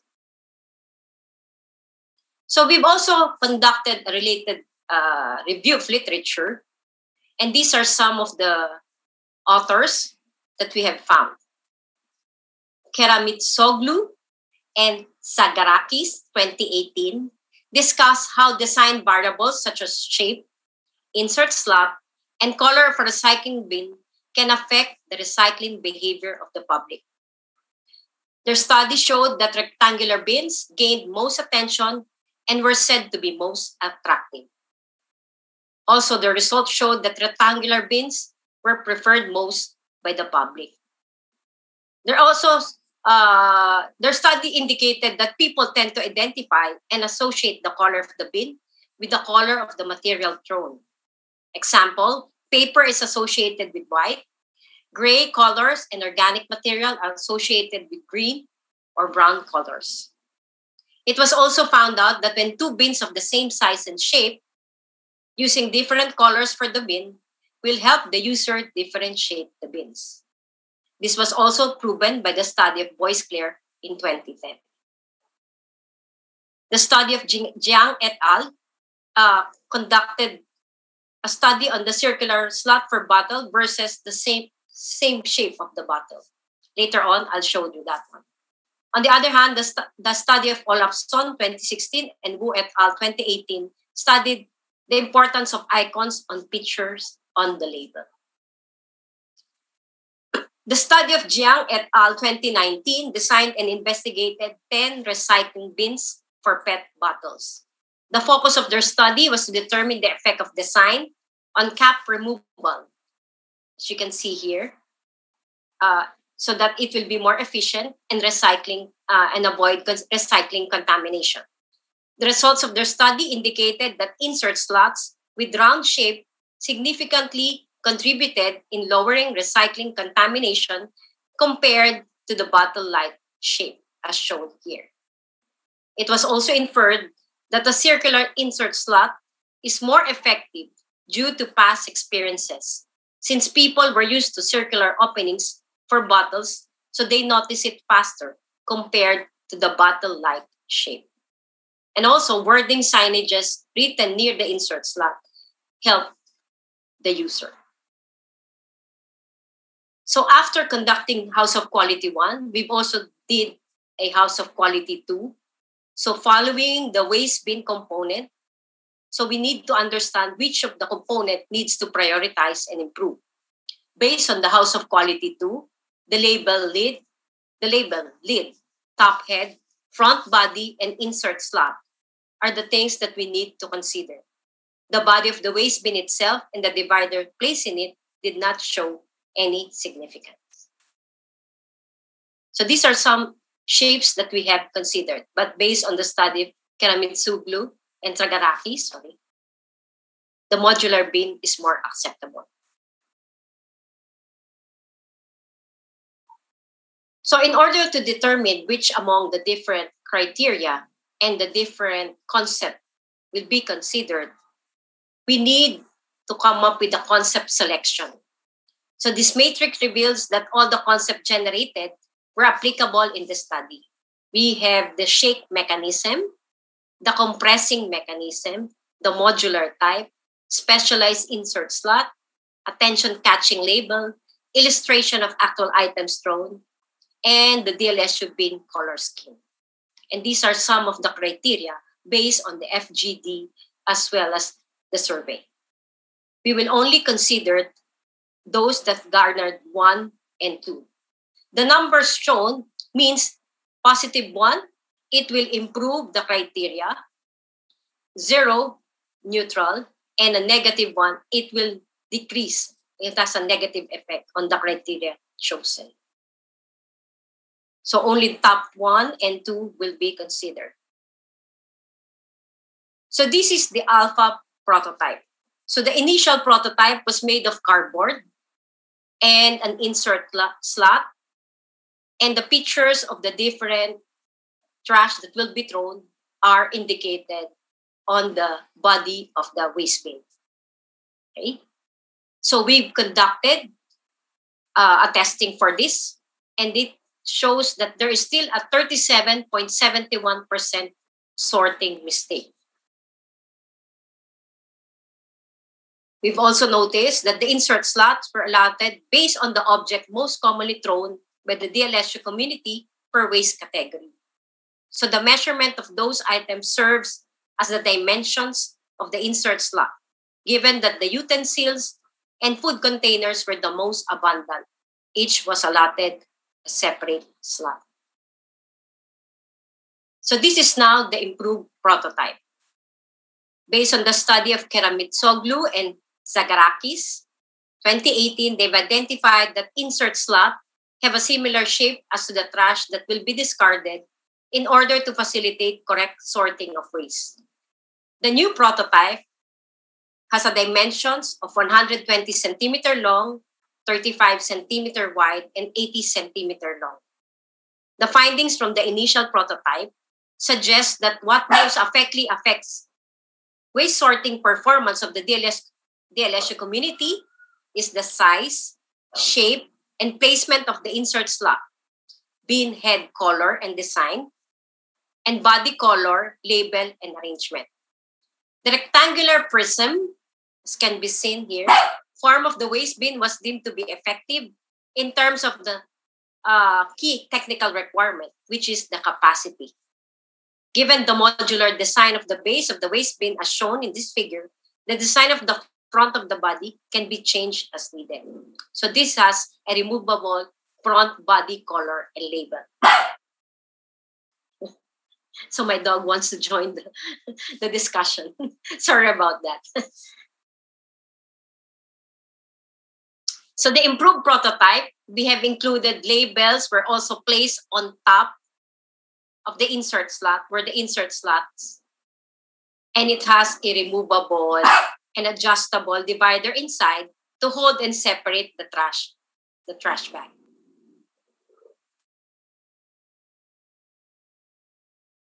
So the prototype was tested at the Bloemen Hall, where students frequently purchase and consume their food. The prototype bin was placed in the area where the current DLSU bin was located and was brought to the area a few hours before the students arrived. So the first iteration of the bin shows that there is still a 14.86% sorting mistake. So we use the sliding type for separating the leftovers, or the sliding mechanism. So after the second iteration, there's now only 14.29% sorting mistake. The initial target is to make it into 50%, but we are more than, we reduced the sorting mistake to 14.29%.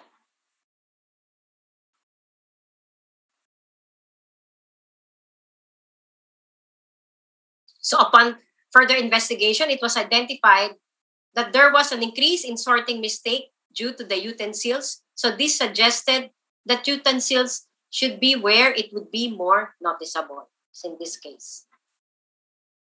If the mistakes contributed by the utensils would be corrected, the percent mistakes in sorting can decrease to less than 10%.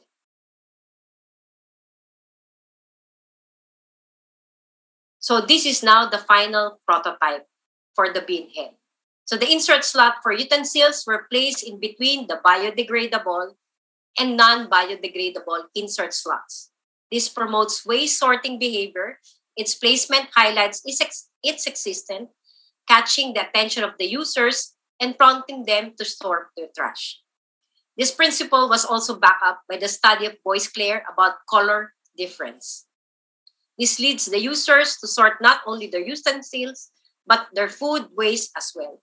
Insert slot for the food box and microwavable, as can be seen here, were placed beside each other due to their similarity in shape. This helps users immediately find the appropriate slot for their trash and reduce the mistake where the microwavable container gets thrown in the non-biodegradable. So in conclusion, the improvement applied to the bin lowered the inaccurately separated trash down to 14.29%, which is better than the initial aim of at most 50%. Thus, the objective of the study was achieved. So some possible extension of the study include redesigning the bin to better utilize space, studying the impact of effective design to the bin, making it more fun to throw your trash, attracting and eliciting emotion, and looking into the waste collection process. So let me just show you this video.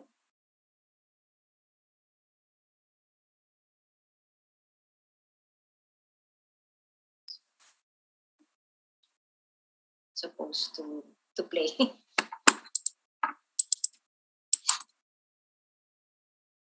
Hold on. Let me just go to this.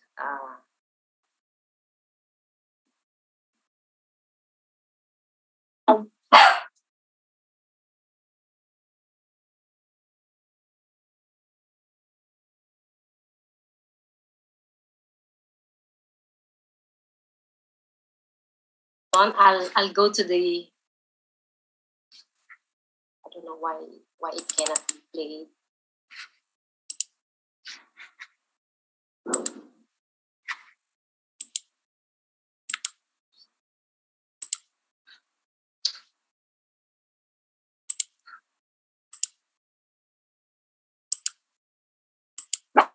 Sorry, bear with me. I'll go to YouTube. That's okay, Professor. Take your time. And sorry about my dog. Okay.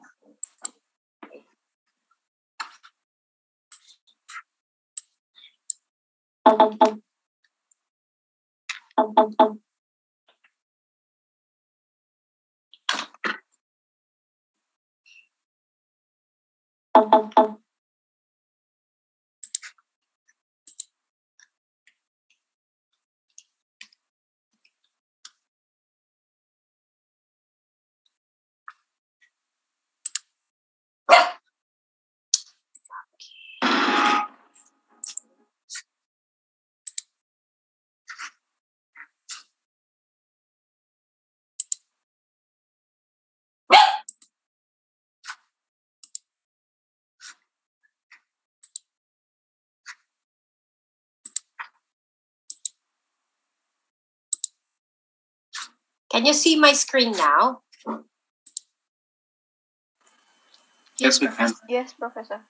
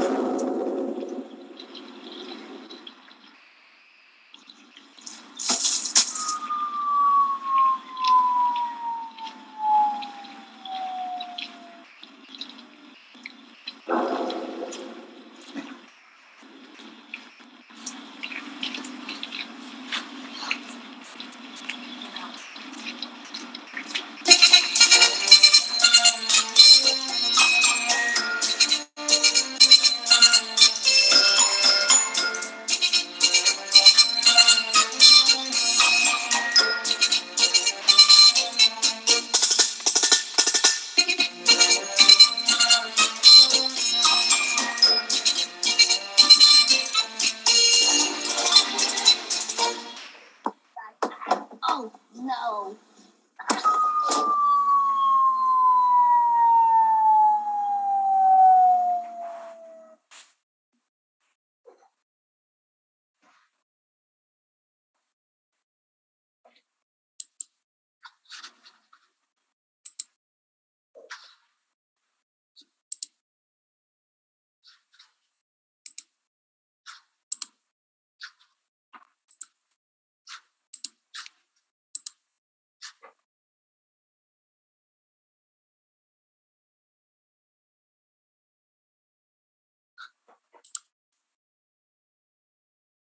Thank you very much.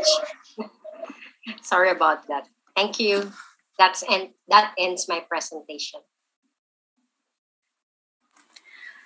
Okay, thank you so much, Professor Jennifer, for such an interesting talk about redesigning the form and label of the waste labels of waste bins. Now, if anyone has a question, I'm sure Professor Jennifer will also please to answer. Please write "I want to ask" in the chat section, and we will call you to ask your question by turning on your microphone. Or you can also write down your question at the chat section. Okay, Professor, so we have a lot of enthusiastic participants here today, and we also have the first question from Gabriel Kathleen. Professor Jennifer, do many companies or ergonomic consultants are fuzzy theory in making an ergonomic design? I'm not familiar if they are using fuzzy logic. Sorry about that. I'm not familiar if they are using it. My consulting project is more of redesigning their workstation, like what Professor Rabi presented this morning. It's more of training the workers or employees on how to use their chair properly. Because we've noticed, based on our study, that majority of people do not know that their chair are adjustable, that their table are adjustable. So when the employers gave them their workstation, they just sit on it. And they are afraid to adjust because they think and feel that they can they can do something with the chair and will result from a wear and tear. So that's why they do not want to adjust their chair.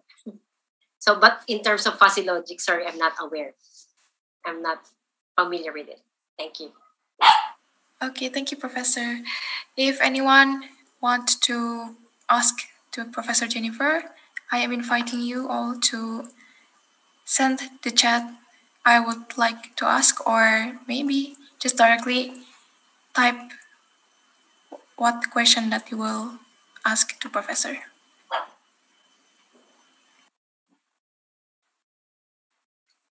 So we've noticed that the trash can, we try to ignore it. We don't even think much about it. But when my student did the study, it changed my mind about the purpose, really. Changing the behavior of the users is very important for them to segregate their trash. Any question? Hi, Jenny. Hi. Hey, maybe I can ask a question. It's very interesting, Jenny, to hear your presentation about the relation of how ergonomic design can play a role to persuade people in changing the behavior. Yes. I was wondering, from your study, do you think there's a cultural difference, let's say, between us, let's say, Asian or Southeast Asian people, in relation to how effective this persuasive design can change our behavior? Because well, from your study, it's the Filipinos, I think, and the Volkswagen, that's Western people. So yeah, maybe you can share some insights. What do you think? Is there a cultural difference, or is it generally persuasive design works for let's say any kind of culture? Thank you. I think persuasive design will be applicable in any type of culture. But in terms of recycling, especially in our country, we are just starting to be more aware. Education really of how important recycling is and segregating waste will entice them also to segregate their waste. But redesigning it, that will include fun, like what we've shown in the last video, making it more fun, making it more natural, because also in the design that we did, we make it from left to right. Maybe culture can be a factor because in some countries they go from right to left. So maybe that can be a factor. But we also redesigned the bin head to make it from left to right when throwing your trash. So we start at the left, which is segregating the food waste. And then depending on the type of material that you have, whether it's a microwavable storage, food storage, or it's made of paper cups or paper bowl, then you put that in the proper segregation. But the utensil is also after throwing the food waste. That's also the time that you throw your utensils. But you first start throwing your food waste with the help of the utensils as well. And we make it into a sliding mechanism. Because people do not want to touch the trash can, especially now because of the virus. So the low touch mechanism should be taken into consideration as well. Yes, thank you, Jenny. I think in Indonesia we also struggle with the same like changing behavior of how people deal with their food waste or any general waste. So this really brings insight how ergonomic can play a role, I think, in changing the behavior through design. So it's very insightful. Thank you, Jenny. Thank you, Joanna, for that question. So just to add, I think color coding can help. Labels will definitely help. Placing pictures or labels on the body and as well as on the top of the lid can help the users. And as we can see, and what we've seen in the video, it encourages people to throw their waste because it seems that when they throw their waste, they are throwing from a very deep bin. So it encourages more people to throw their waste.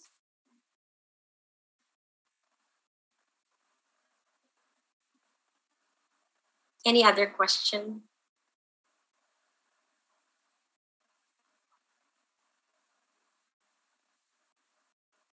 Okay. There's a question in the chat box. Did you run the demonstration of redesigned trash bin to some of the different society types? Unfortunately, we only did the testing inside the university. So that's where we did the several iterations for the prototype. But hopefully, we can also do that in the different areas like in the mall or in the park, whether that can also encourage people to throw their waste properly or to segregate their waste.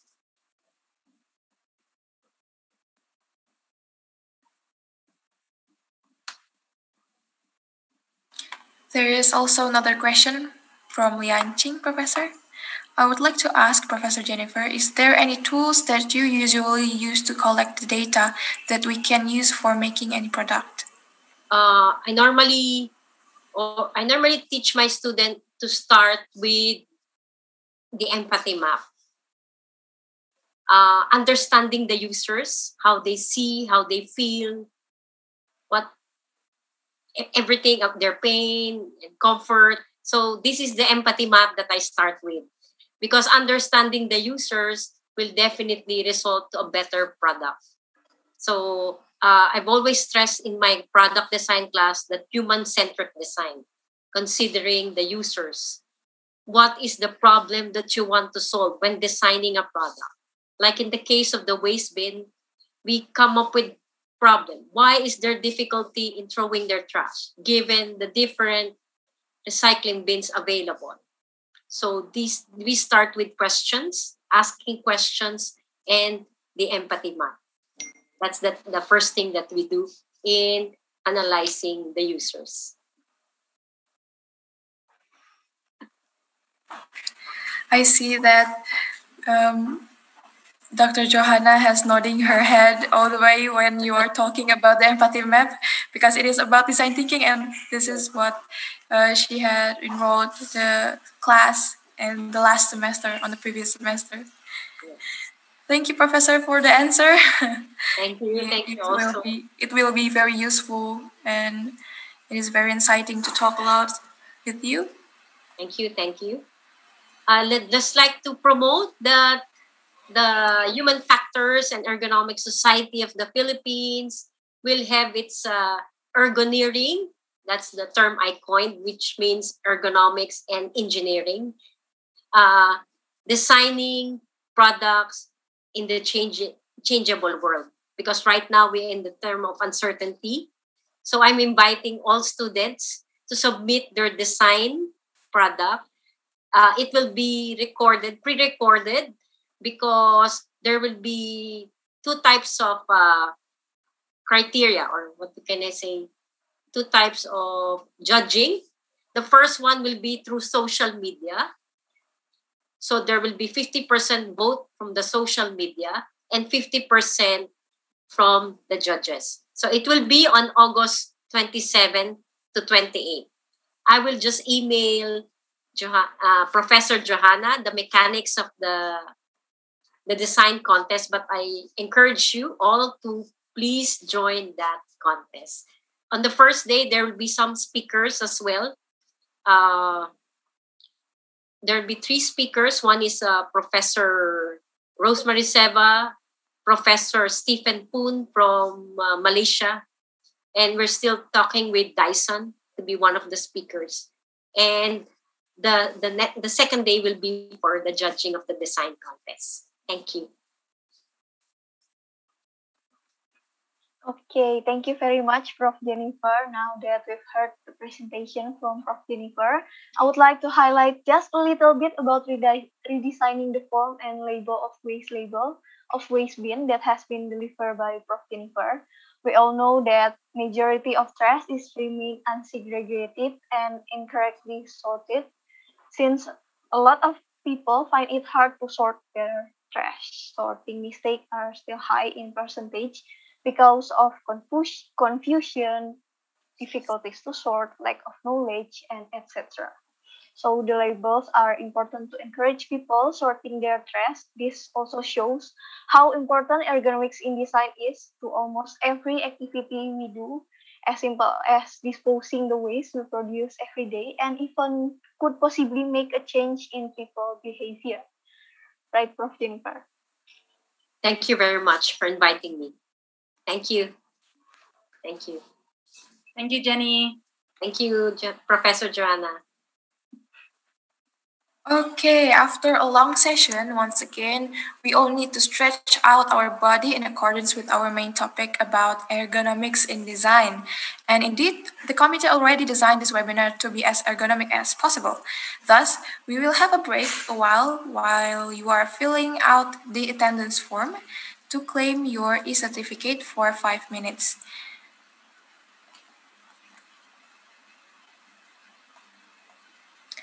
Please scan the QR code as shown at your screen or click the link that has been provided at the chat section on your Zoom meeting by the committee.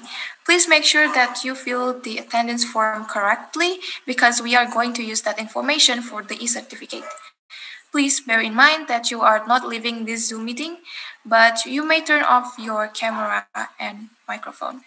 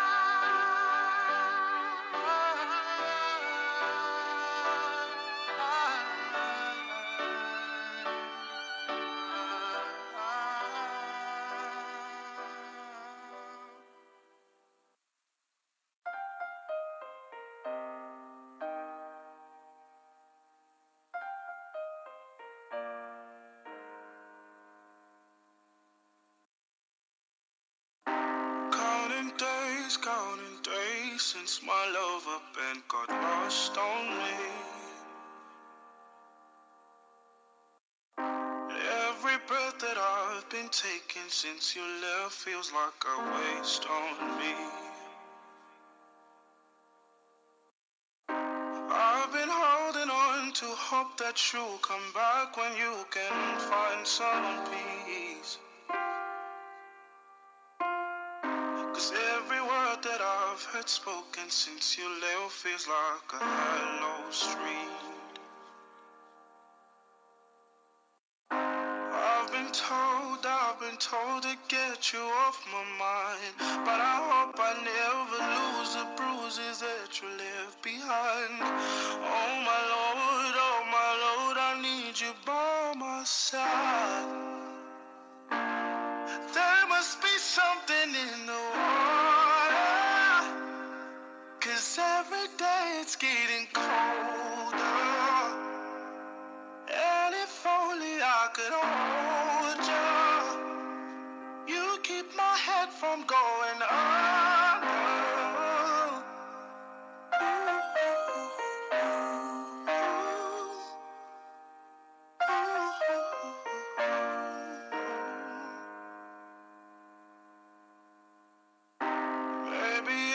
Maybe I'm just being blinded by the brighter side of what we had, because it's over. Well, there must be something in the tide.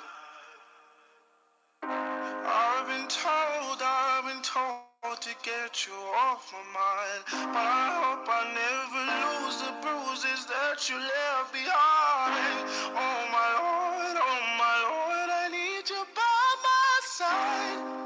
Yeah, there must be something in the water, 'cause every day it's getting colder. And if only I could hold you, you keep my head from going under.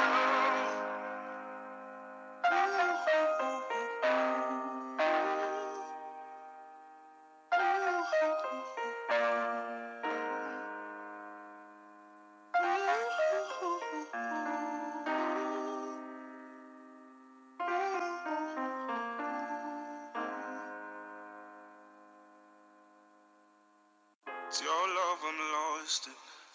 Your love I'm lost in. Your love I'm lost in. And I'm tired of being so exhausted. Your love I'm lost in. Your love I'm lost in. Your love I'm lost in. And even though I'm nothing to you now, even though I'm nothing to you now, there must be something in the water, 'cause every day it's getting colder. And then if only I could hold you, you keep my head from going under. There must be something in the water. Oh, so every day it's getting colder. But if only I could hold you, you keep my head from going under.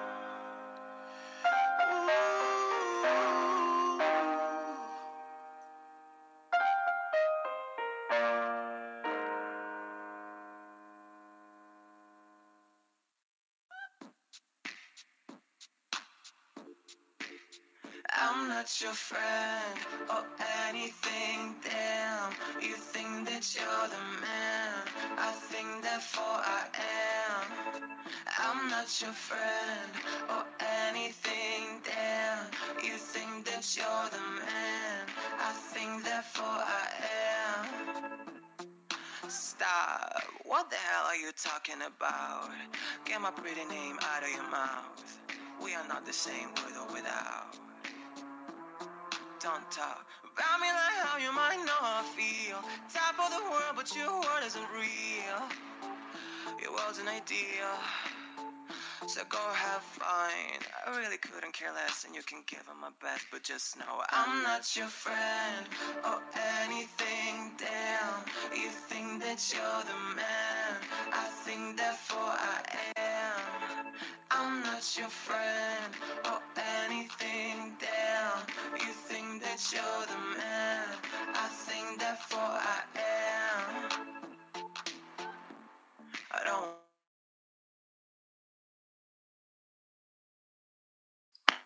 Welcome back to Ergonomics in Design webinar. After you've done filling the attendance form, please come back and present fully because you're going to hear the presentation from Ms. Dyah Santhi Dewi, Ph.D. as a lecturer from Institut Teknologi Sepuluh Nopember, Indonesia. She's a lecturer at Department of Industrial and System Engineering, Institut Teknologi Sepuluh Nopember, Surabaya, since 1996. Currently works as Secretary of Department of Industrial and System Engineering, Treasurer of Indonesian Ergonomics Association from 2019 until 2021, PhD and Master from Department of Mechanical and Manufacturing, University of New South Wales, Sydney, Australia. Research interest is on human factors ergonomics, occupational health and safety, product and service design and development, and work system design. To Ms. Dyah, welcome you to deliver the presentation. Thank you, Inika and Catherine. Do my voice sound clear? Yes, we could hear you clearly, Professor. Yes. Thank you. First of all, hi everyone. Thank you, Bu Jo and Pak Teddy, for inviting me to this webinar in ergonomic design, which is very great event. I can see until this morning to the third presenter, which is me, the participants still 300 more students. Usually at the end of the event, they become more less people joining the event, the webinar. So it is very great. And I also see some of my colleagues from USU, from Trisakti, Budian, and then from Poltekkes, and University of Brawijaya, and also my hometown in University of Udayana. They're enjoying this event too. So nice to see you again in this event. I'm actually when Bu Jo inviting me, and then I said that Bu Jo, Prof. Rafi here, Prof. Jennifer here, and what should I talk, because Prof. Ravi and Prof. Jennifer may be already presenting something that really interesting, and Bu Jo give me like a clue. Talk about emotional design. Okay, then I will talk about emotional design, but maybe something that relevant to it, not emotional design itself, which is about the concept engineering. And this is one of my research with our research team in ITS, which is part of 3 years research that focusing on one area in Surabaya. I will talk that later on. And now I will begin. Let me share my PPT. And by the way, from Geneva, I am also a dog lover, which is usually my dog always accompany me under my table. But because today is her nap time, so she preferred to have a nap outside. So this is it for me to do my online course. So, but very lovely to hear your dog accompany you while you're do your online. Okay, can you see my screen? Yes, we can. Yeah. Thank you, Pak Teddy.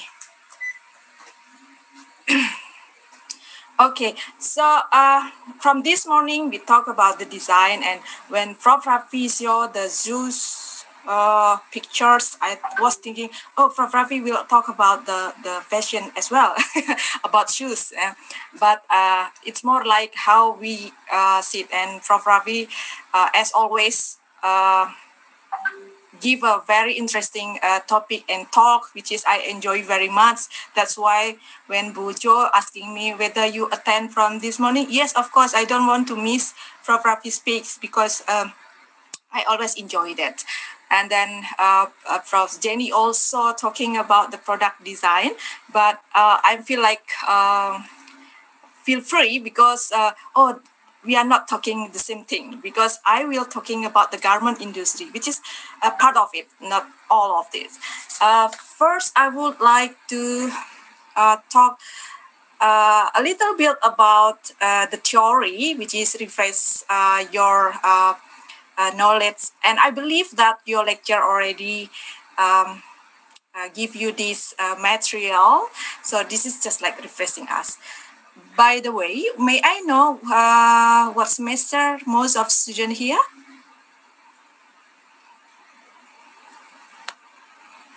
Mostly we are on our second year or third year, so it will be approximately fourth and sixth semester. Fourth and sixth semester, and you already passed the ergonomic courses, I believe? I am already, but my junior is on the courses right now. Okay then, all right. I will show some theory about the ergonomic and product design, as well as the emotional design first. Yeah. Okay, let's start. This is my curriculum vitae. Just a little bit about me, already being mentioned by Enneke. Right, Catherine or Enneke, sorry, already mentioned that in the beginning. So basically, my research interest is in human factor ergonomic and product design and development. Also about the workload analysis, safety, and ergonomic cognitive. And you can see here some of the research that we conducted in ITS. You can see here, and also some of the publications. So let's continue. So what is ergonomic? I will not talking about this for longer, but this is one of the definition that you can use or usually become the basis of our research. Okay? Ergonomy is the scientific discipline concerned with the fundamental understanding of the interactions among humans and other elements of a system. And the professions that apply theory, principle, data, and methods to design in order to optimize human well-being and overall system performance. This is according to IEA. And then from the answer that student giving to the Prof. Ravi, I noticed that most of the answers is mentioning about the comfort, yeah, and then maybe a little bit about the effectiveness and efficiency and productivity today, but comfortness is always coming. Yeah? Comfort or something about the posture, our body, something like that. Yeah. Now, let's see some of the domain or scope of the ergonomic, which is various, and you can see here the ergonomics can be applied in different industry, different focuses, which is I cite two of the theory here, which is first come from Sritomo Vigna Subroto, my lecture actually here. From the Mustafa Pulat and David Alexander, we can see the area where ergonomic can be applied, which is one of them is the product design that we discussed from this morning. Yeah. Other area is like information ergonomic, physical ergonomic, and then design of workspace and work methods, and also marker ergonomic and maintainability. When I later on will discuss about the garment industry, one of the implementations of ergonomic, actually it's not separate from the physical ergonomic. Yeah, so this really related. So actually, even that the scope is we can divide it, but actually one to another it's still related. And the other theory that trying to classify the domain of human factor or ergonomic is come from Gianni Montana 2015, which is she classify into 3 layers, yeah, which is first start from human, So our concern related to the human or individual is about the physiology, psychology, about their age, experience, their motivations, other ergonomic factors that related to the individual, human or people. And then the second domain of human factor actually about the interactions or interface, which is this include procedure and then physical environment, light, noise, temperature, etc. And then also the quality and content of work as well as the equipment. And the third layer is about the management or organization, which is here we're talking about the cultural environment, the service, the interfaces of design and communication. So Gianni Montana tried to classify the human factor into these three area or level. Yeah. I think if we read more book about the ergonomic or human factor, they come up with different classifications, but it's okay. Just want to know that where we can apply the ergonomic. Yeah. So as I mentioned before, one of the implementations of ergonomic is in the product design. Because we're talking about this from this morning. So I just want to mention this in brief, not in detail, like human factors in product design. Actually, not only talking about the engineering side, which is from the engineering side, they only maybe focusing more on the technical side, how the product can work. But from the ergonomic side, we want to consider people or human as the main focus on this product design results or product. So engineering is concerned with improving product from the point of view of mechanical and electrical design, and psychology is concerned with the study of the mind and behavior. And human factor and ergonomic are concerned with adapting product to people based upon their physiological and psychological capacity and limitations. Now we move to the focus of my research is ergonomic implementations in garment industry. But before we go to my research, I would like to just give a brief idea about implementation of ergonomic garment industry other than fashions. Yeah. When I looking for this topic, I found that previously there is still or few interests about the ergonomic research on the garment industry. Yeah. We more talking about the consumer product or maybe industrial product or others topic, but still few about the fashions or garment industry. Yeah, but later on I can show you there is some research recently that actually inspired me that we can actually research on this topic as well. So beside the fashion or beside the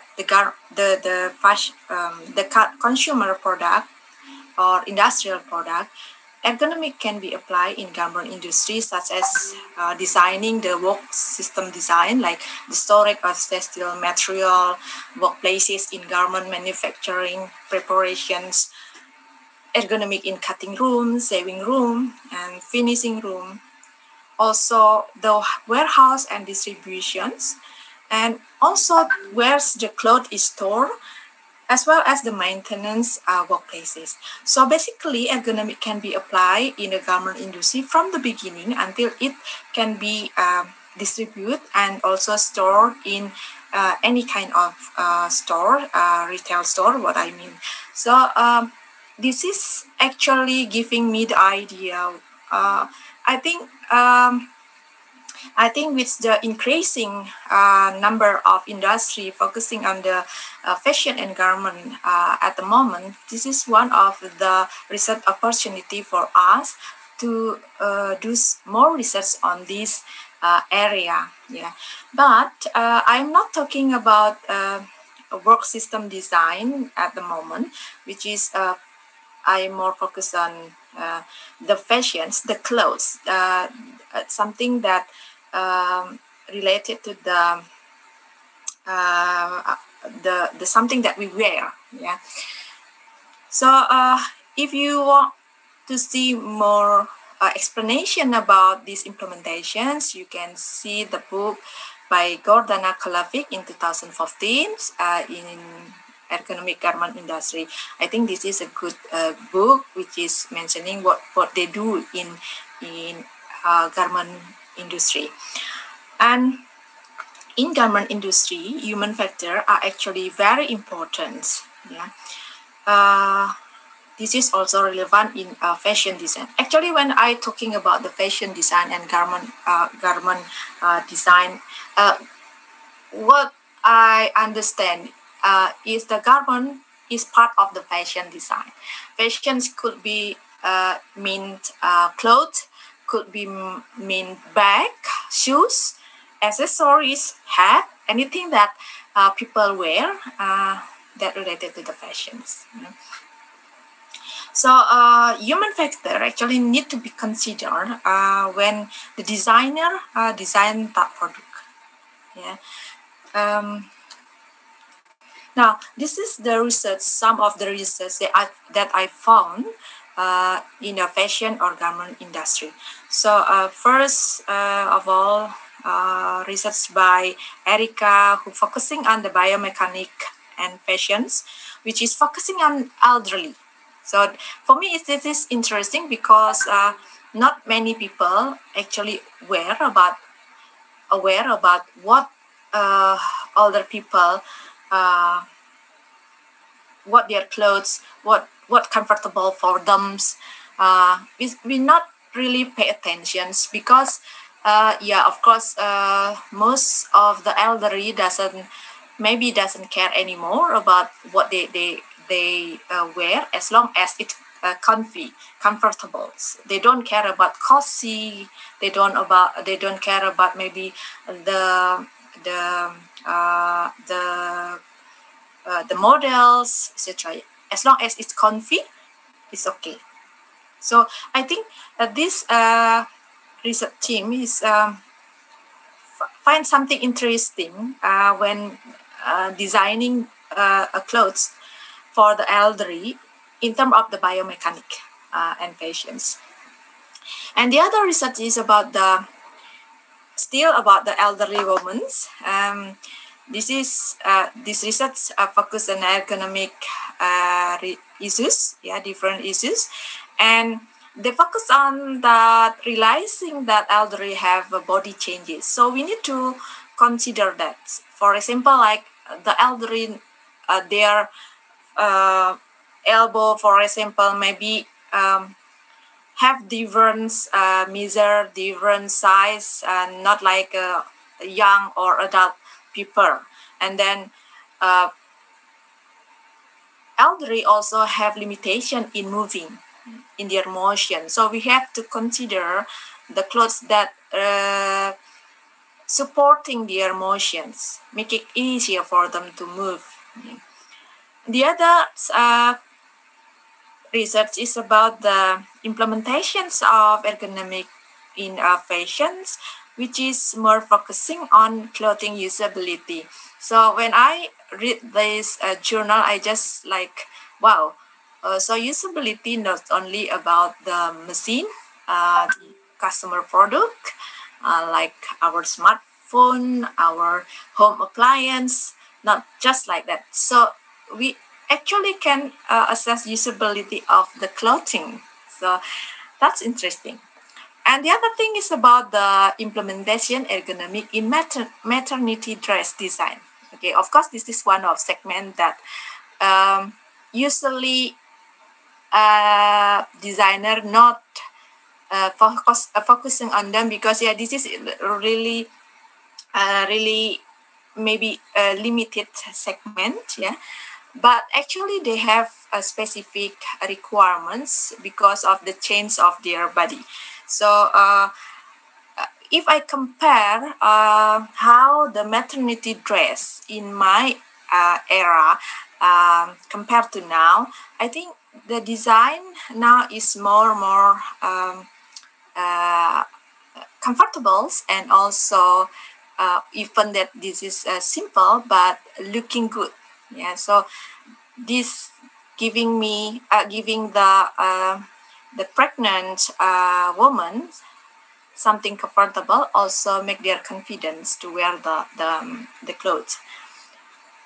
Now let's move to the emotional design. Now, most study on product design have focused on customer need, concerns about their functionality and utility.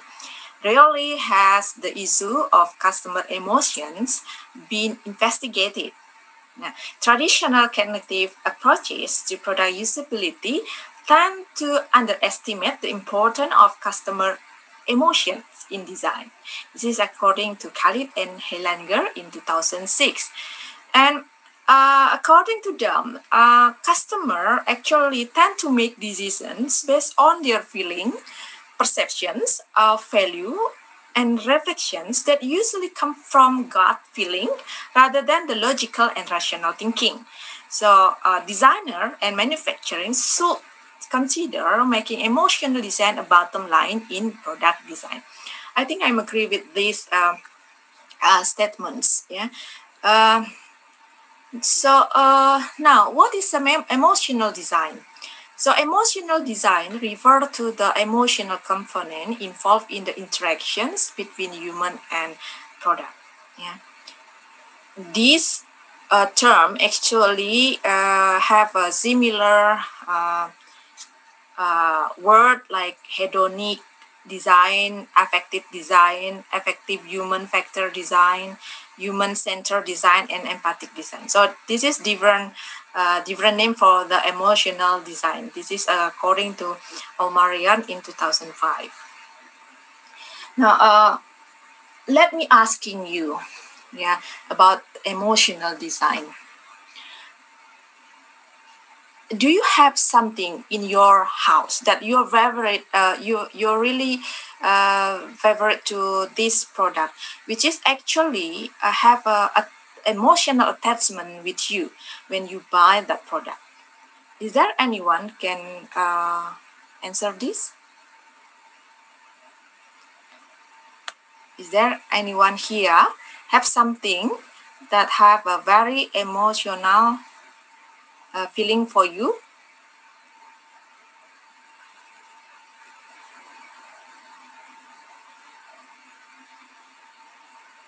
No? No one?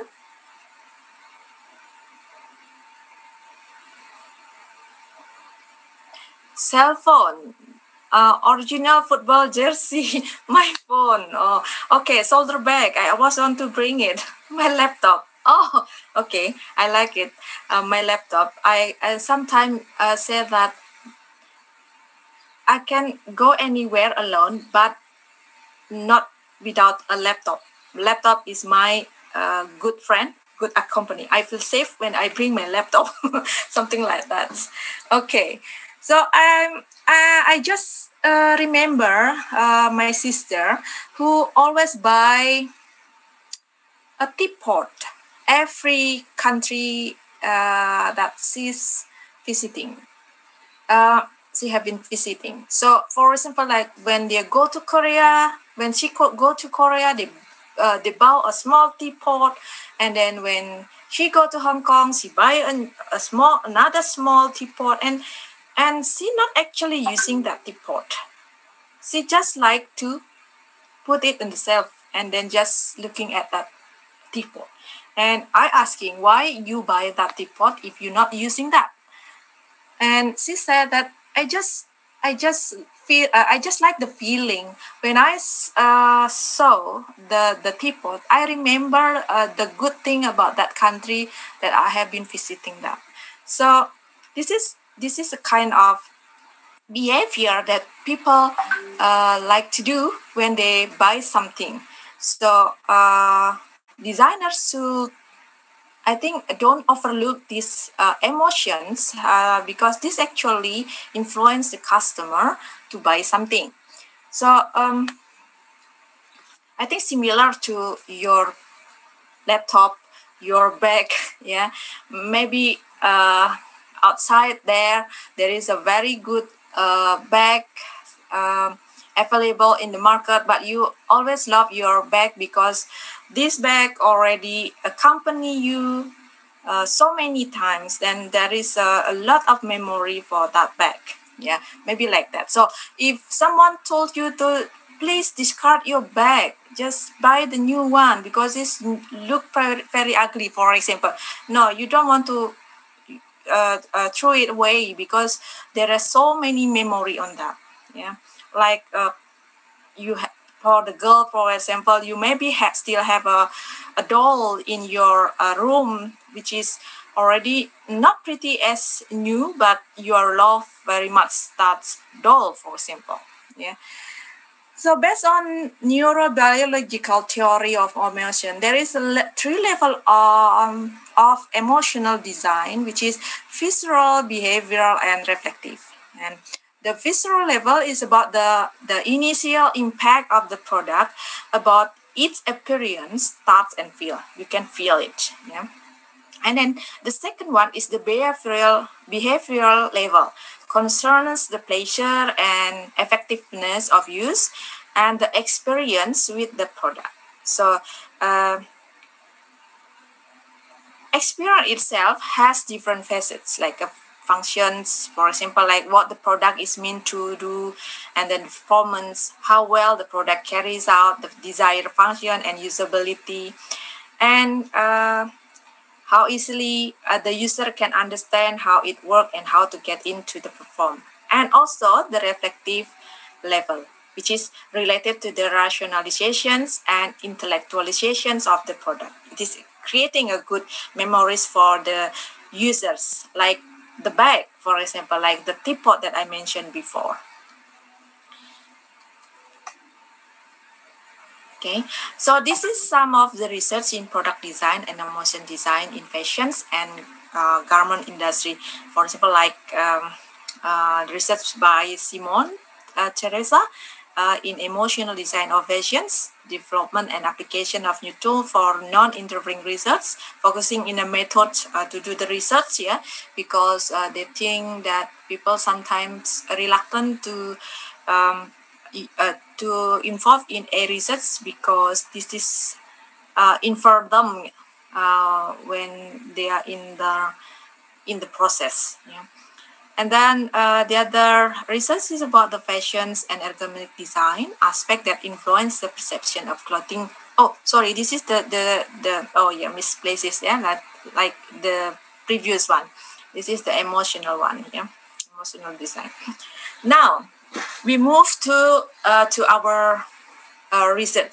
So this is the research that we conduct for, this is part of 3 years research as that I mentioned before, and my team is including me and also my student Aditya and also my colleague Walidio Hadi, and then Setiawans, and then Eka Dian Savitri and Novianti Eka Sari.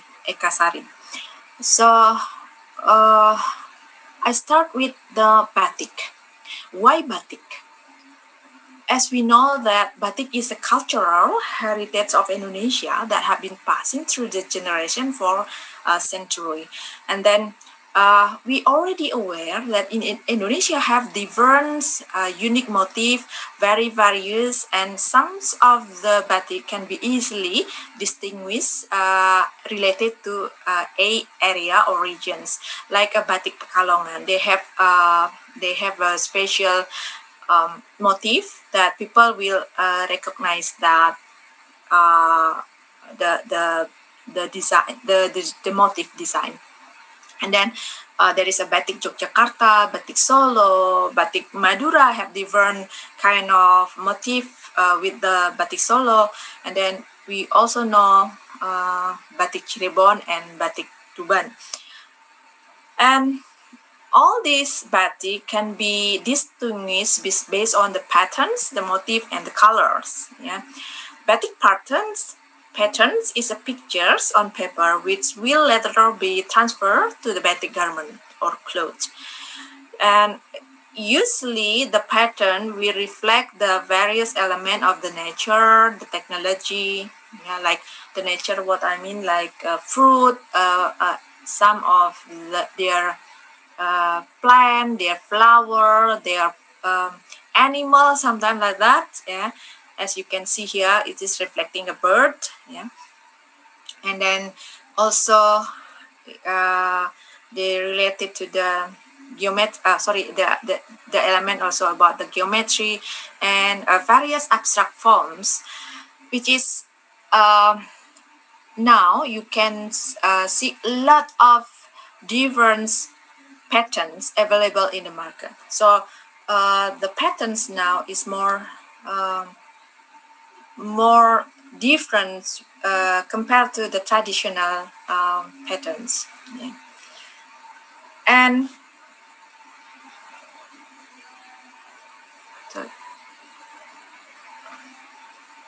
so the batik patterns, what is the batik pattern? It's like actually a main ornaments pattern that determine the meaning of the motif, and also including what we call isen.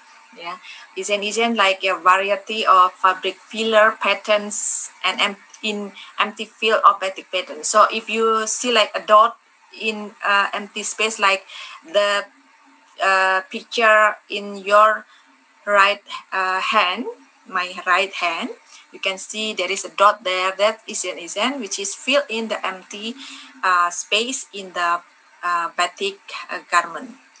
And then beside batik patterns, there is a batik shape. So people are actually classifying the batik shape differently, but some of them is I put it here, like batik shape including geometric decorative patterns. Yeah. So this is like a line and wake elements such as slashes, skates, rectangles, yeah, trapezoidals, rhombus, and many more. And there is a non-geometric decorative patterns, a pattern with an arrangements that cannot be defined with certainty. So so this is about the batik pattern and batik shape. Now I'm actually preparing this quiz. Yeah, actually not a quiz, like the questions for you. Are you still have energy to do the Mentimeter quiz?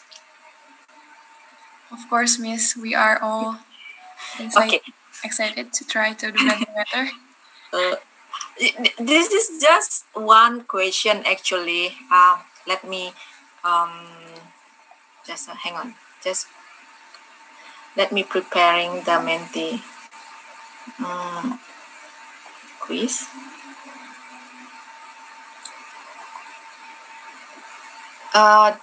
Can you? Okay, I might need to give you the code. So this one.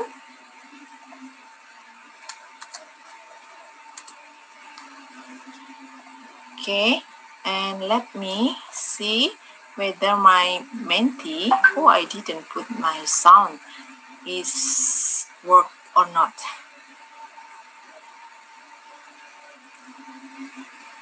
So can you see my screen? Yes, Miss. Yeah. I can see clearly. Can you get into the Menti? Yes, I could get into the Menti and... Okay, I will start the Then, sorry.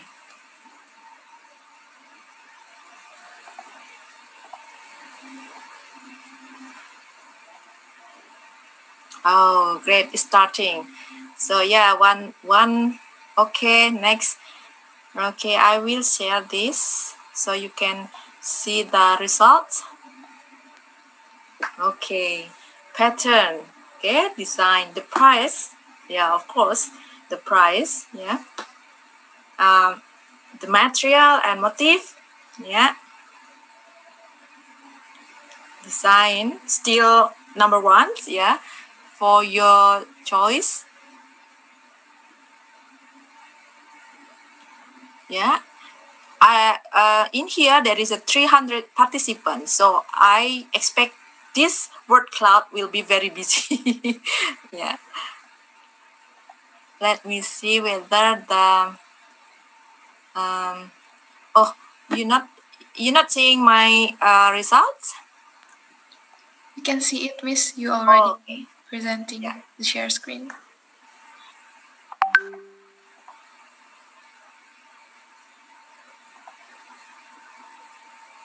Okay. Price, color, the design still number one, and then pattern, price, I think number three. I should give a music on it. Just a minute. Just a minute. Put your answer on it.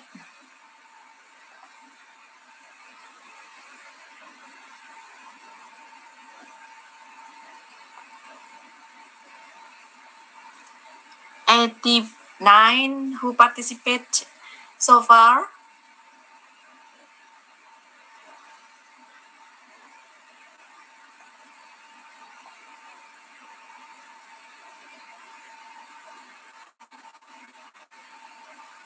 $98.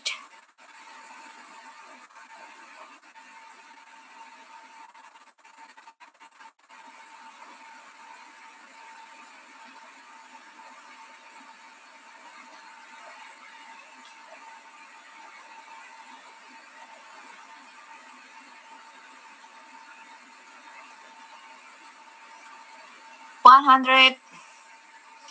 We will waiting until 150 maybe participant who respond to this answer.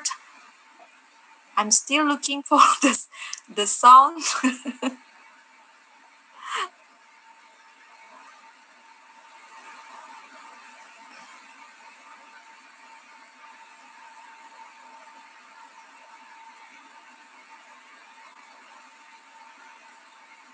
Okay, design and patterns still become the second biggest answer.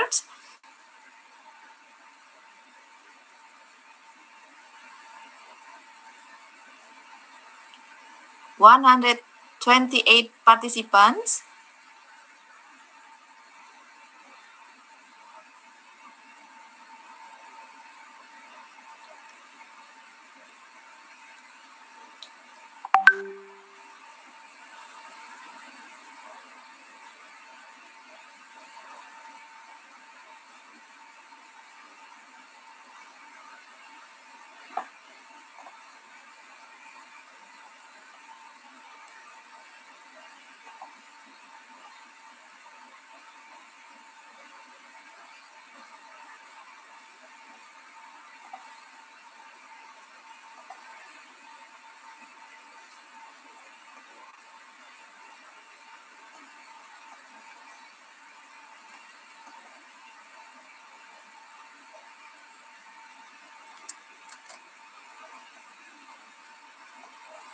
Still 147.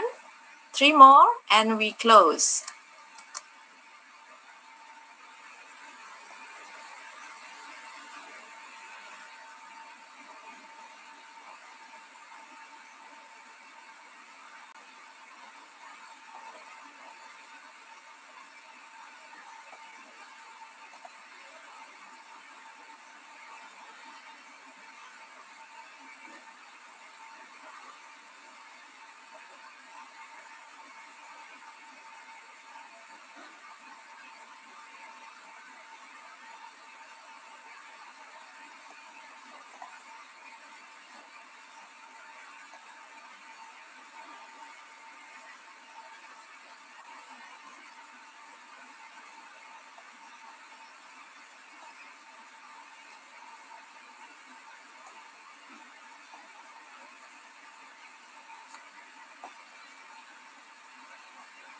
Okay, 155. Okay, we can stop now, I think. So 150 students or participants here choose the design, the patterns, and I think the price as well as the material that become the most answered from the participants. Okay, that's great. I believe the design, what you mentioned here, is more related to the design of the clothes, right?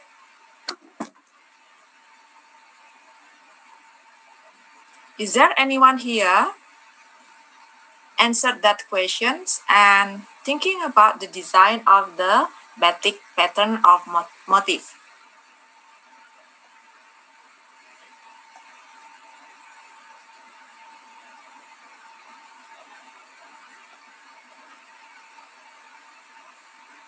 Is there anyone?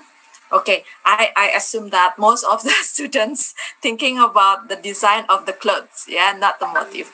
All right, let's move on to my slides. So,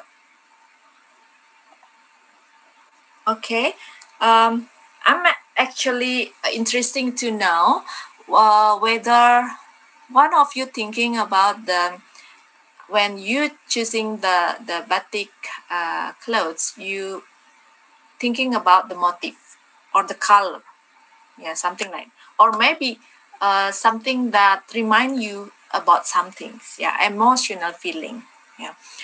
Okay, this is what actually we thinking when we choose this topic about this research, yeah. Our research is try to help some of the batik store owners in Doli and Jarak Kampung to design their batik. Yeah. For those who don't know what is the Doli and Jarak area, or maybe I revert the question. Is there anyone know Doli and Jarak area in Surabaya? Is there anyone know about that? Yeah? yeah, Lian, yeah. Lian Singh has been there. Okay, that's a prostitute area. Okay, why I mention this? Yeah, because for Surabaya, this is a big project. Previously, Doli and Jarak area is well known as the biggest prostitute area, even it is Southeast Asia. That's what the source mentions. It is very big, and in fact, some people for outside the island, sometimes when they go to Surabaya, they're asking about where is the Doli and Jarak area, and this for Surabaya people, Doli and Jarak area, it's considered not really how to say it, appropriate area to develop. That's why in 2015, the governors, Burisma, maybe you hear the news about that, closed that area. Of course, there is a lot of rejections, demonstrations. People not agree when the government closed that area, because for some people who live there, they really have a very easy money source of income for them, yeah, because of this area.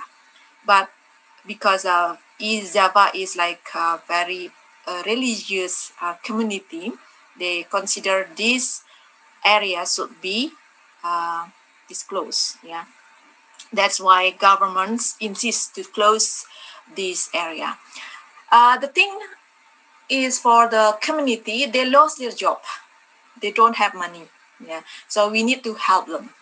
And for that, the government already try every effort, every way, every whatever they think it will work for this community.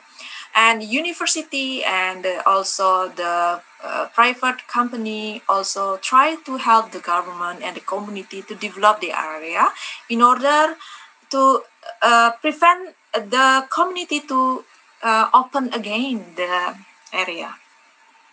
But from 2014 until now I think it's not that success. Yeah, the people still complain that they don't have stable income, resource on income, and they very hard to get money. Yeah, but yeah, we still try. One of the attempt for them to help them is like help them to develop their batik product, which is actually Dolly and Jarak do have the batik, which is they claim that very unique and is related to their area. And the unique characteristic of batik Dolly is the jarak leaf or fruit, yeah, and butterfly. Yeah, that's what they say, that this is our uniqueness of our motif. But the thing is, their batik is not so popular. Even the product, they do have some order for their batik, but it actually not real order. They come from the government or any institutions that actually want to support them. Yeah. The reasons why it is not really popular because the craftsmanship or pengrajin batik there is lack of knowledge on how to making batik and their derivative product. And then this is something that we need to help. Yeah. So what we're thinking is how to design, help them to design a new dolly batik design, which is hopefully more interest many people to buy from that area. So our research aim is knowing the factors that influence customer preference in choosing a dolly batik design, and also helping them to designing dolly batik design based on the design element desired by the market, and then also impliedly, indirectly helping the community to develop their area as localization dolly and jarak, particularly in batik. Now,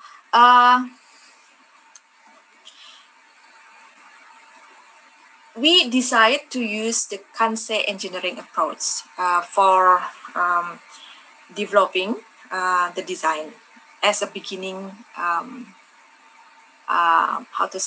as a tools for the beginning state of product design development.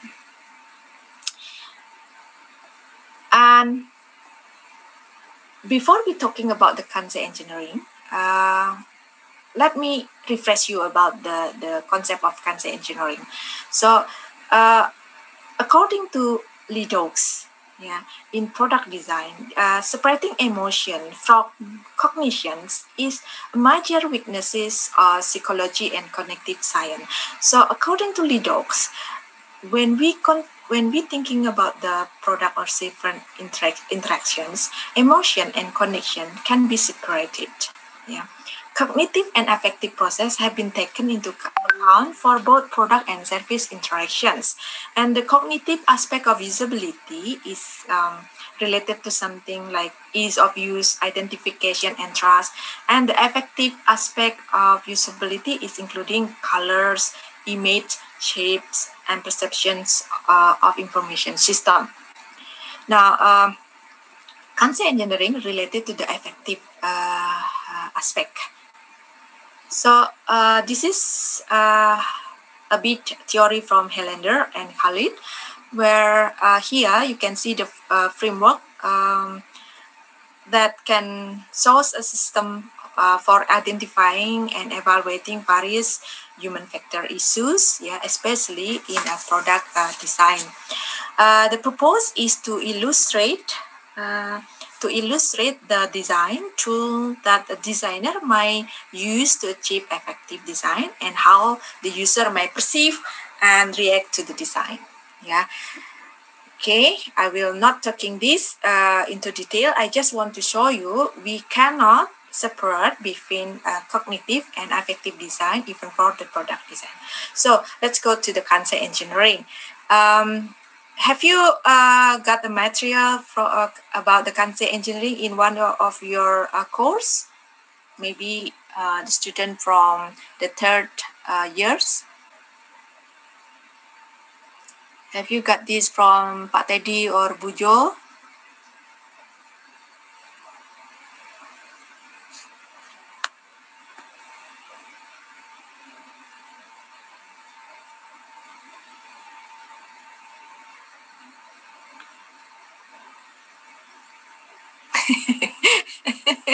Forgot, it's okay. All right. Only one answer, but maybe not represent all the audience. That's okay. I will refresh you again. So the concept engineering is a method to translate consumer image or feeling of consumer into real design component. This is according to Mitsuo Nagamachi. And the term kansei defined as organized state of mind in which emotions and images are held in the mind toward physical objects such as the product or the environments. And kansei engineering application actually can be conducted by using different approaches. But the most common one is the concept engineering type 1, because this is the most easiest, I think, the most easiest to apply. So basically the process is like this. So you have to put design of strategy, put your what you want to focus on, and then collecting of the concept word, and then you have to develop the questionnaire, the semantic differential scale, and then do experiments and collect some data, and then after that you do some statistical analysis until you can interpret and analyze the data and use that for product design development. Yeah. I'm actually learned this concept engineering from my colleague, Pak Marcus Hatono from University of Ubaya. I remember, he is the first one that inspiring me to do this research. Okay, I probably need to be more quick because I'm already be warning about the times. So yeah, so here what we do. Sorry. So the first one is we do segmentations, which is for this research, we focus on customer respondent, which is a young respondent between 18 or 30 years old. We think that this particular segmentations will be a great market for batik, and they actually are more familiar and more prefer to use or to wear batik. Yeah, so it is common to see young people wearing batik recently, not like in previous years. Yeah, and then we involve respondent like 55 male and female respondent, and we focusing on our research in Surabaya City, and we actually do some initial research, which is our team come to like exhibitions, batik exhibition, and then asking the customer what actually they want or they're looking for the batik, and then from that we come up with differential semantic with 22 kansei word that we will consider for the further analysis. And then we design 11 batik design sample for the research and asking the respondent to give their opinion about the design. And then this is the profile of the respondent, which is most of them is female, and then most of them is between 20 and 25 years old.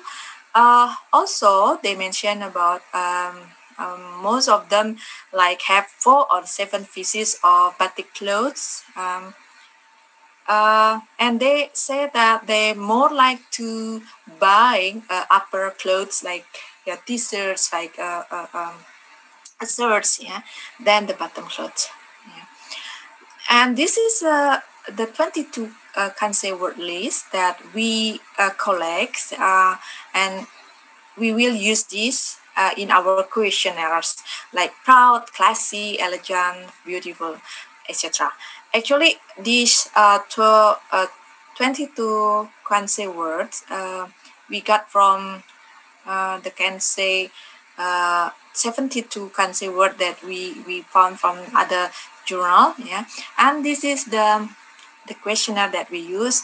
And as you can see here, we ask our respondent to fill the semantic differential, the differential semantic questionnaire by assessing the design that we give it to them, like 11 design. What is the 11 batik design samples? You can see here. This is actually the design was created by students of Department of Design Product. So one of our team is a lecturer from Design Product, and they have a project for the students. Please create different kind of batik motif, which can be used for the research. Yeah. Every design, we call D1 until D11, have different story, different design. Yeah.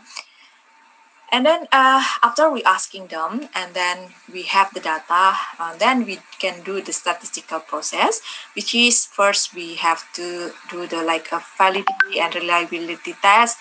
From where that we found that from 20 keyword Kansei word, only 18 who is valid, and for that we can process more to factor analysis process, and we can find from this 18 Kansei word 4 factor that is dominant.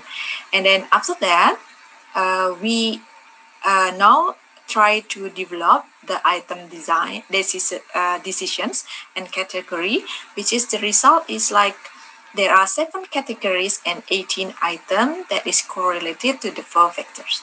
And at the end, we use a PLS analysis to see which one is from 7 preference, from 7 category become the preference for the batik dolly design. So this is the recapitulations of the data. As you can see here, there is 22 Kansei word we use, and then there is 11 batik design, and then this is the average score that they put it on the questionnaire, and then this is the validity test. Yeah, so here is the result of factor analysis, which is, you can see here, the psychological, which is emotional, the feeling is have a higher points, meaning that this is the most preference factors, and then color, motif, and style. At the beginning, I actually asking a question because I want to know whether our result is quite similar with your choice or not. And this is the item and category. Here we try to, as I mentioned before, there is 18 items that we found, and then it goes down to 7 category, like pattern characteristic, main ornament, supporting element, etc.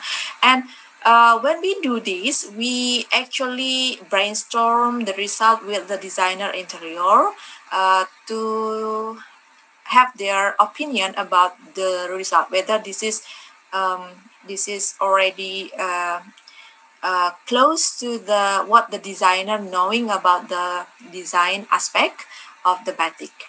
And then this is the BLS analysis, where here we want to know which factor that most important for the respondent. So the result is we found that based on the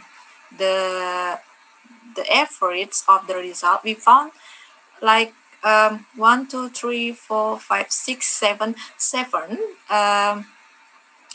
7 aspects that very important to be considered in designing batik garment. Like first of all is the main colors. The respondent like the bright colors such as yellow and white all around the batik ornament, and then supporting ornament they like castor leaf, and then supporting ornament like oval with bamboo patterns, and also for the main ornament there is a floral ornament, namely Jaya Wijaya flower, and then Aizen batik with one Aizen. And for the supporting color they like the dark color, namely which is like a blue navy in the back of batik motif. Okay. Yeah. Okay, I think this also, thank you for the reminder. This is the conclusions. So I think this is the end of my presentation. So what become our conclusion is, we conclude that for designing the batik, psychological color pattern and motif is important thing. Yeah, and this result is closely to what designer think about how to design the batik motif. But the proposed batik design still need to be tested actually to get more feedbacks whether what we think the result of these results is actually can help designer to develop different kind of batik patterns. Yeah, we still try to continue the research, and this research actually we try to publish it in a journal. It's still under process. Yeah, hopefully can be accepted. Yeah, so I think that's all of my presentation. Sorry for run out the times. I go back the time for to the MC, Catherine or Enika. Okay, thank you, Miss Dyah, for a very comprehensive talk about ergonomics, especially in emotional design. I also feel like the majority of us could relate about the emotional attachment to a specific thing. And again, if anyone has a question or something to ask to Miss Dyah, please write "I want to ask" in the chat section, and we will call you to ask your question by turning on your microphone, or you can also write down your question at the chat section. But due to the time constraint, we will open for only one question. So if you have any question, please don't hesitate to ask your question. There's one question in the chat box. Yeah, so this is from sorry, I can see maybe I have to, from Gabriel. I would like to ask, is it necessary to remember emotional design experience first, despite all aspects that are common to human beings, such as specific characteristics and unique combinations of reference to each person has? Okay, so I guess this is from you asking from the designer perspective, yeah, whether that we design the product and consider the emotional design first, the emotional aspect first, then other things like the function, maybe the function, and then the appearance, and etc. For my perspective, I think is first the designer need to understand who they want to design. So knowing your customer is the most important initial step. So regarding to that segmentation, you need to understand what become the most valuable thing for them. Some people put emotional thing more important than others. Of course, the basic thing should be in the product, like a functionality, the forms, it should be there. Like the teapot, for example. The teapot function is for, to drink tea, for example. So this should be safe enough to to put hot water on it, and then you can hold it, for example, like that. But the other aspect is very related to your segments. If you think the emotional thing can very important for your customer, you should consider that. Yeah. But maybe other customer like other segment more put price on it. Yeah, of course you should consider that first. Yeah. So whether you put the emotional design first or the second or the third is depending on who is your segment. You have to understand for some customer segment, emotional thing, is more emotional aspect is very important other than other factors. So is that answering your questions?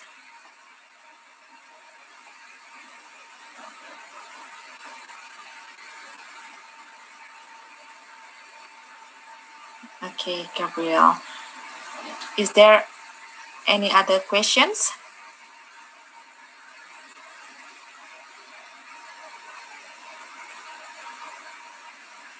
Okay, Dyah, maybe we come to our end because we have time constraint for today's event. Once again, thank you very much, Dyah, for the comprehensive explanation about emotional design, about human factors, especially in the garment industry, which have a lot of stages and a lot of levels to produce some fashion products, as you've said before. For example, the biomechanics in fashion for the elderly woman, which have difference in the size for certain body parts between the elderly and the youngsters, and also due to the limitations in the motion, we need to care about how we need to support the elderly motion to move. And we now all know about emotional design, which can trigger the decision that made by the customers that often based on their feelings, perceptions, values, and reflections, because emotional design involved in the interaction between the human and the product. Lastly, the method that Dyah said before is about Kansei engineering that is also already been learned in the product ergonomics class, but maybe not for the ergonomics class 1 means. But for the other that not know yet, maybe you could dig more about what Kansei engineering is. All the sessions have been delivered by our great speakers today, by Professor Raffi, Professor Jennifer, and also Dyah. And we are now going to the last session for today's webinar. Today we have Dr. Johanna Haryanja as the head of Center for Ergonomics at Industrial Engineering Parahyangan Catholic University 2021 until 2025. That was appointed 2 days ago. He is also very excited to give closing remarks for today's event. To Bujo, the moment is yours. Okay, thank you, Catherine. So yes, thank you for all participants, dear students and colleagues, especially the ones still staying tuned here until now and spending your basically the whole Saturday morning together in this webinar. I think we all agree that we have learned a lot from our 3 speakers. It has brought us new insights and also reminded us on the importance of ergonomics in design, especially related to body posture, how we should sit better, persuasive design related to waste management, and also emotional design related to batik design or products. So my ultimate gratitude goes to my dear 3 friends/colleagues, to Raffi, to Jenny, and to Dyah for sharing so much knowledge with us today. Well, personally, I see that there's so many works need to be done, so much room for us to collaborate further, either in education, research, or community service to make our Indonesia more ergonomic. So at the Center for Ergonomics UNPAR, which I was appointed indeed the head as a follower of Pak Teddy Yogasara 2 days ago, exactly. Well, we believe in the value of collaboration across borders and disciplines. So therefore, we are open for collaboration with everyone in the field of ergonomics and design. So please feel free to reach out to us for any possible collaboration in education, research, or community service. So before we close this webinar, I also would like to thank the organizing team for our collaboration in making this webinar happen and has run very smoothly as well. With this, I close this webinar and wish you all a very nice weekend. And the most important thing is to do stay healthy in this pandemic time, and good afternoon and thank you. Thank you, everyone. Okay, thank you, Dr. Johanna Haryanja, for giving the closing statement. As we finish our webinar today, would like to inform all participants about the e-certificate that will be sent at your email. So don't forget to check your email and download your e-certificate later. We are very thankful for the participation of all participants that have joined Ergonomics in Design webinar today that come from a variety of institutions, both the professionals and the students. We are also very grateful for Professor Ravindra Goonetilleke, Professor Alma Maria Jennifer Gutierrez, and Ibu Dyah Santhi Dewi Ph.D.'s attendance as our speakers today, and your willingness to share all of the learnings and experience in your professional field. Once again, don't forget the attendance form that will be used to claim all the participants' e-certificate. So if you need to get one, I remind you to fill the attendance form here that have been presented.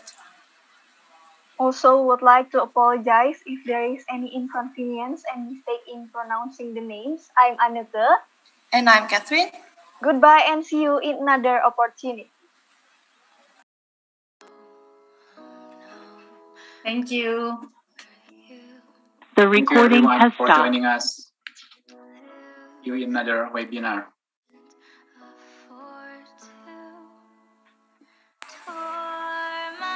Thank you, Pak Teddy. Thank you, Bu Dyah. Mbak Anek. Thank you, Bu Dyah. Thank you, everyone.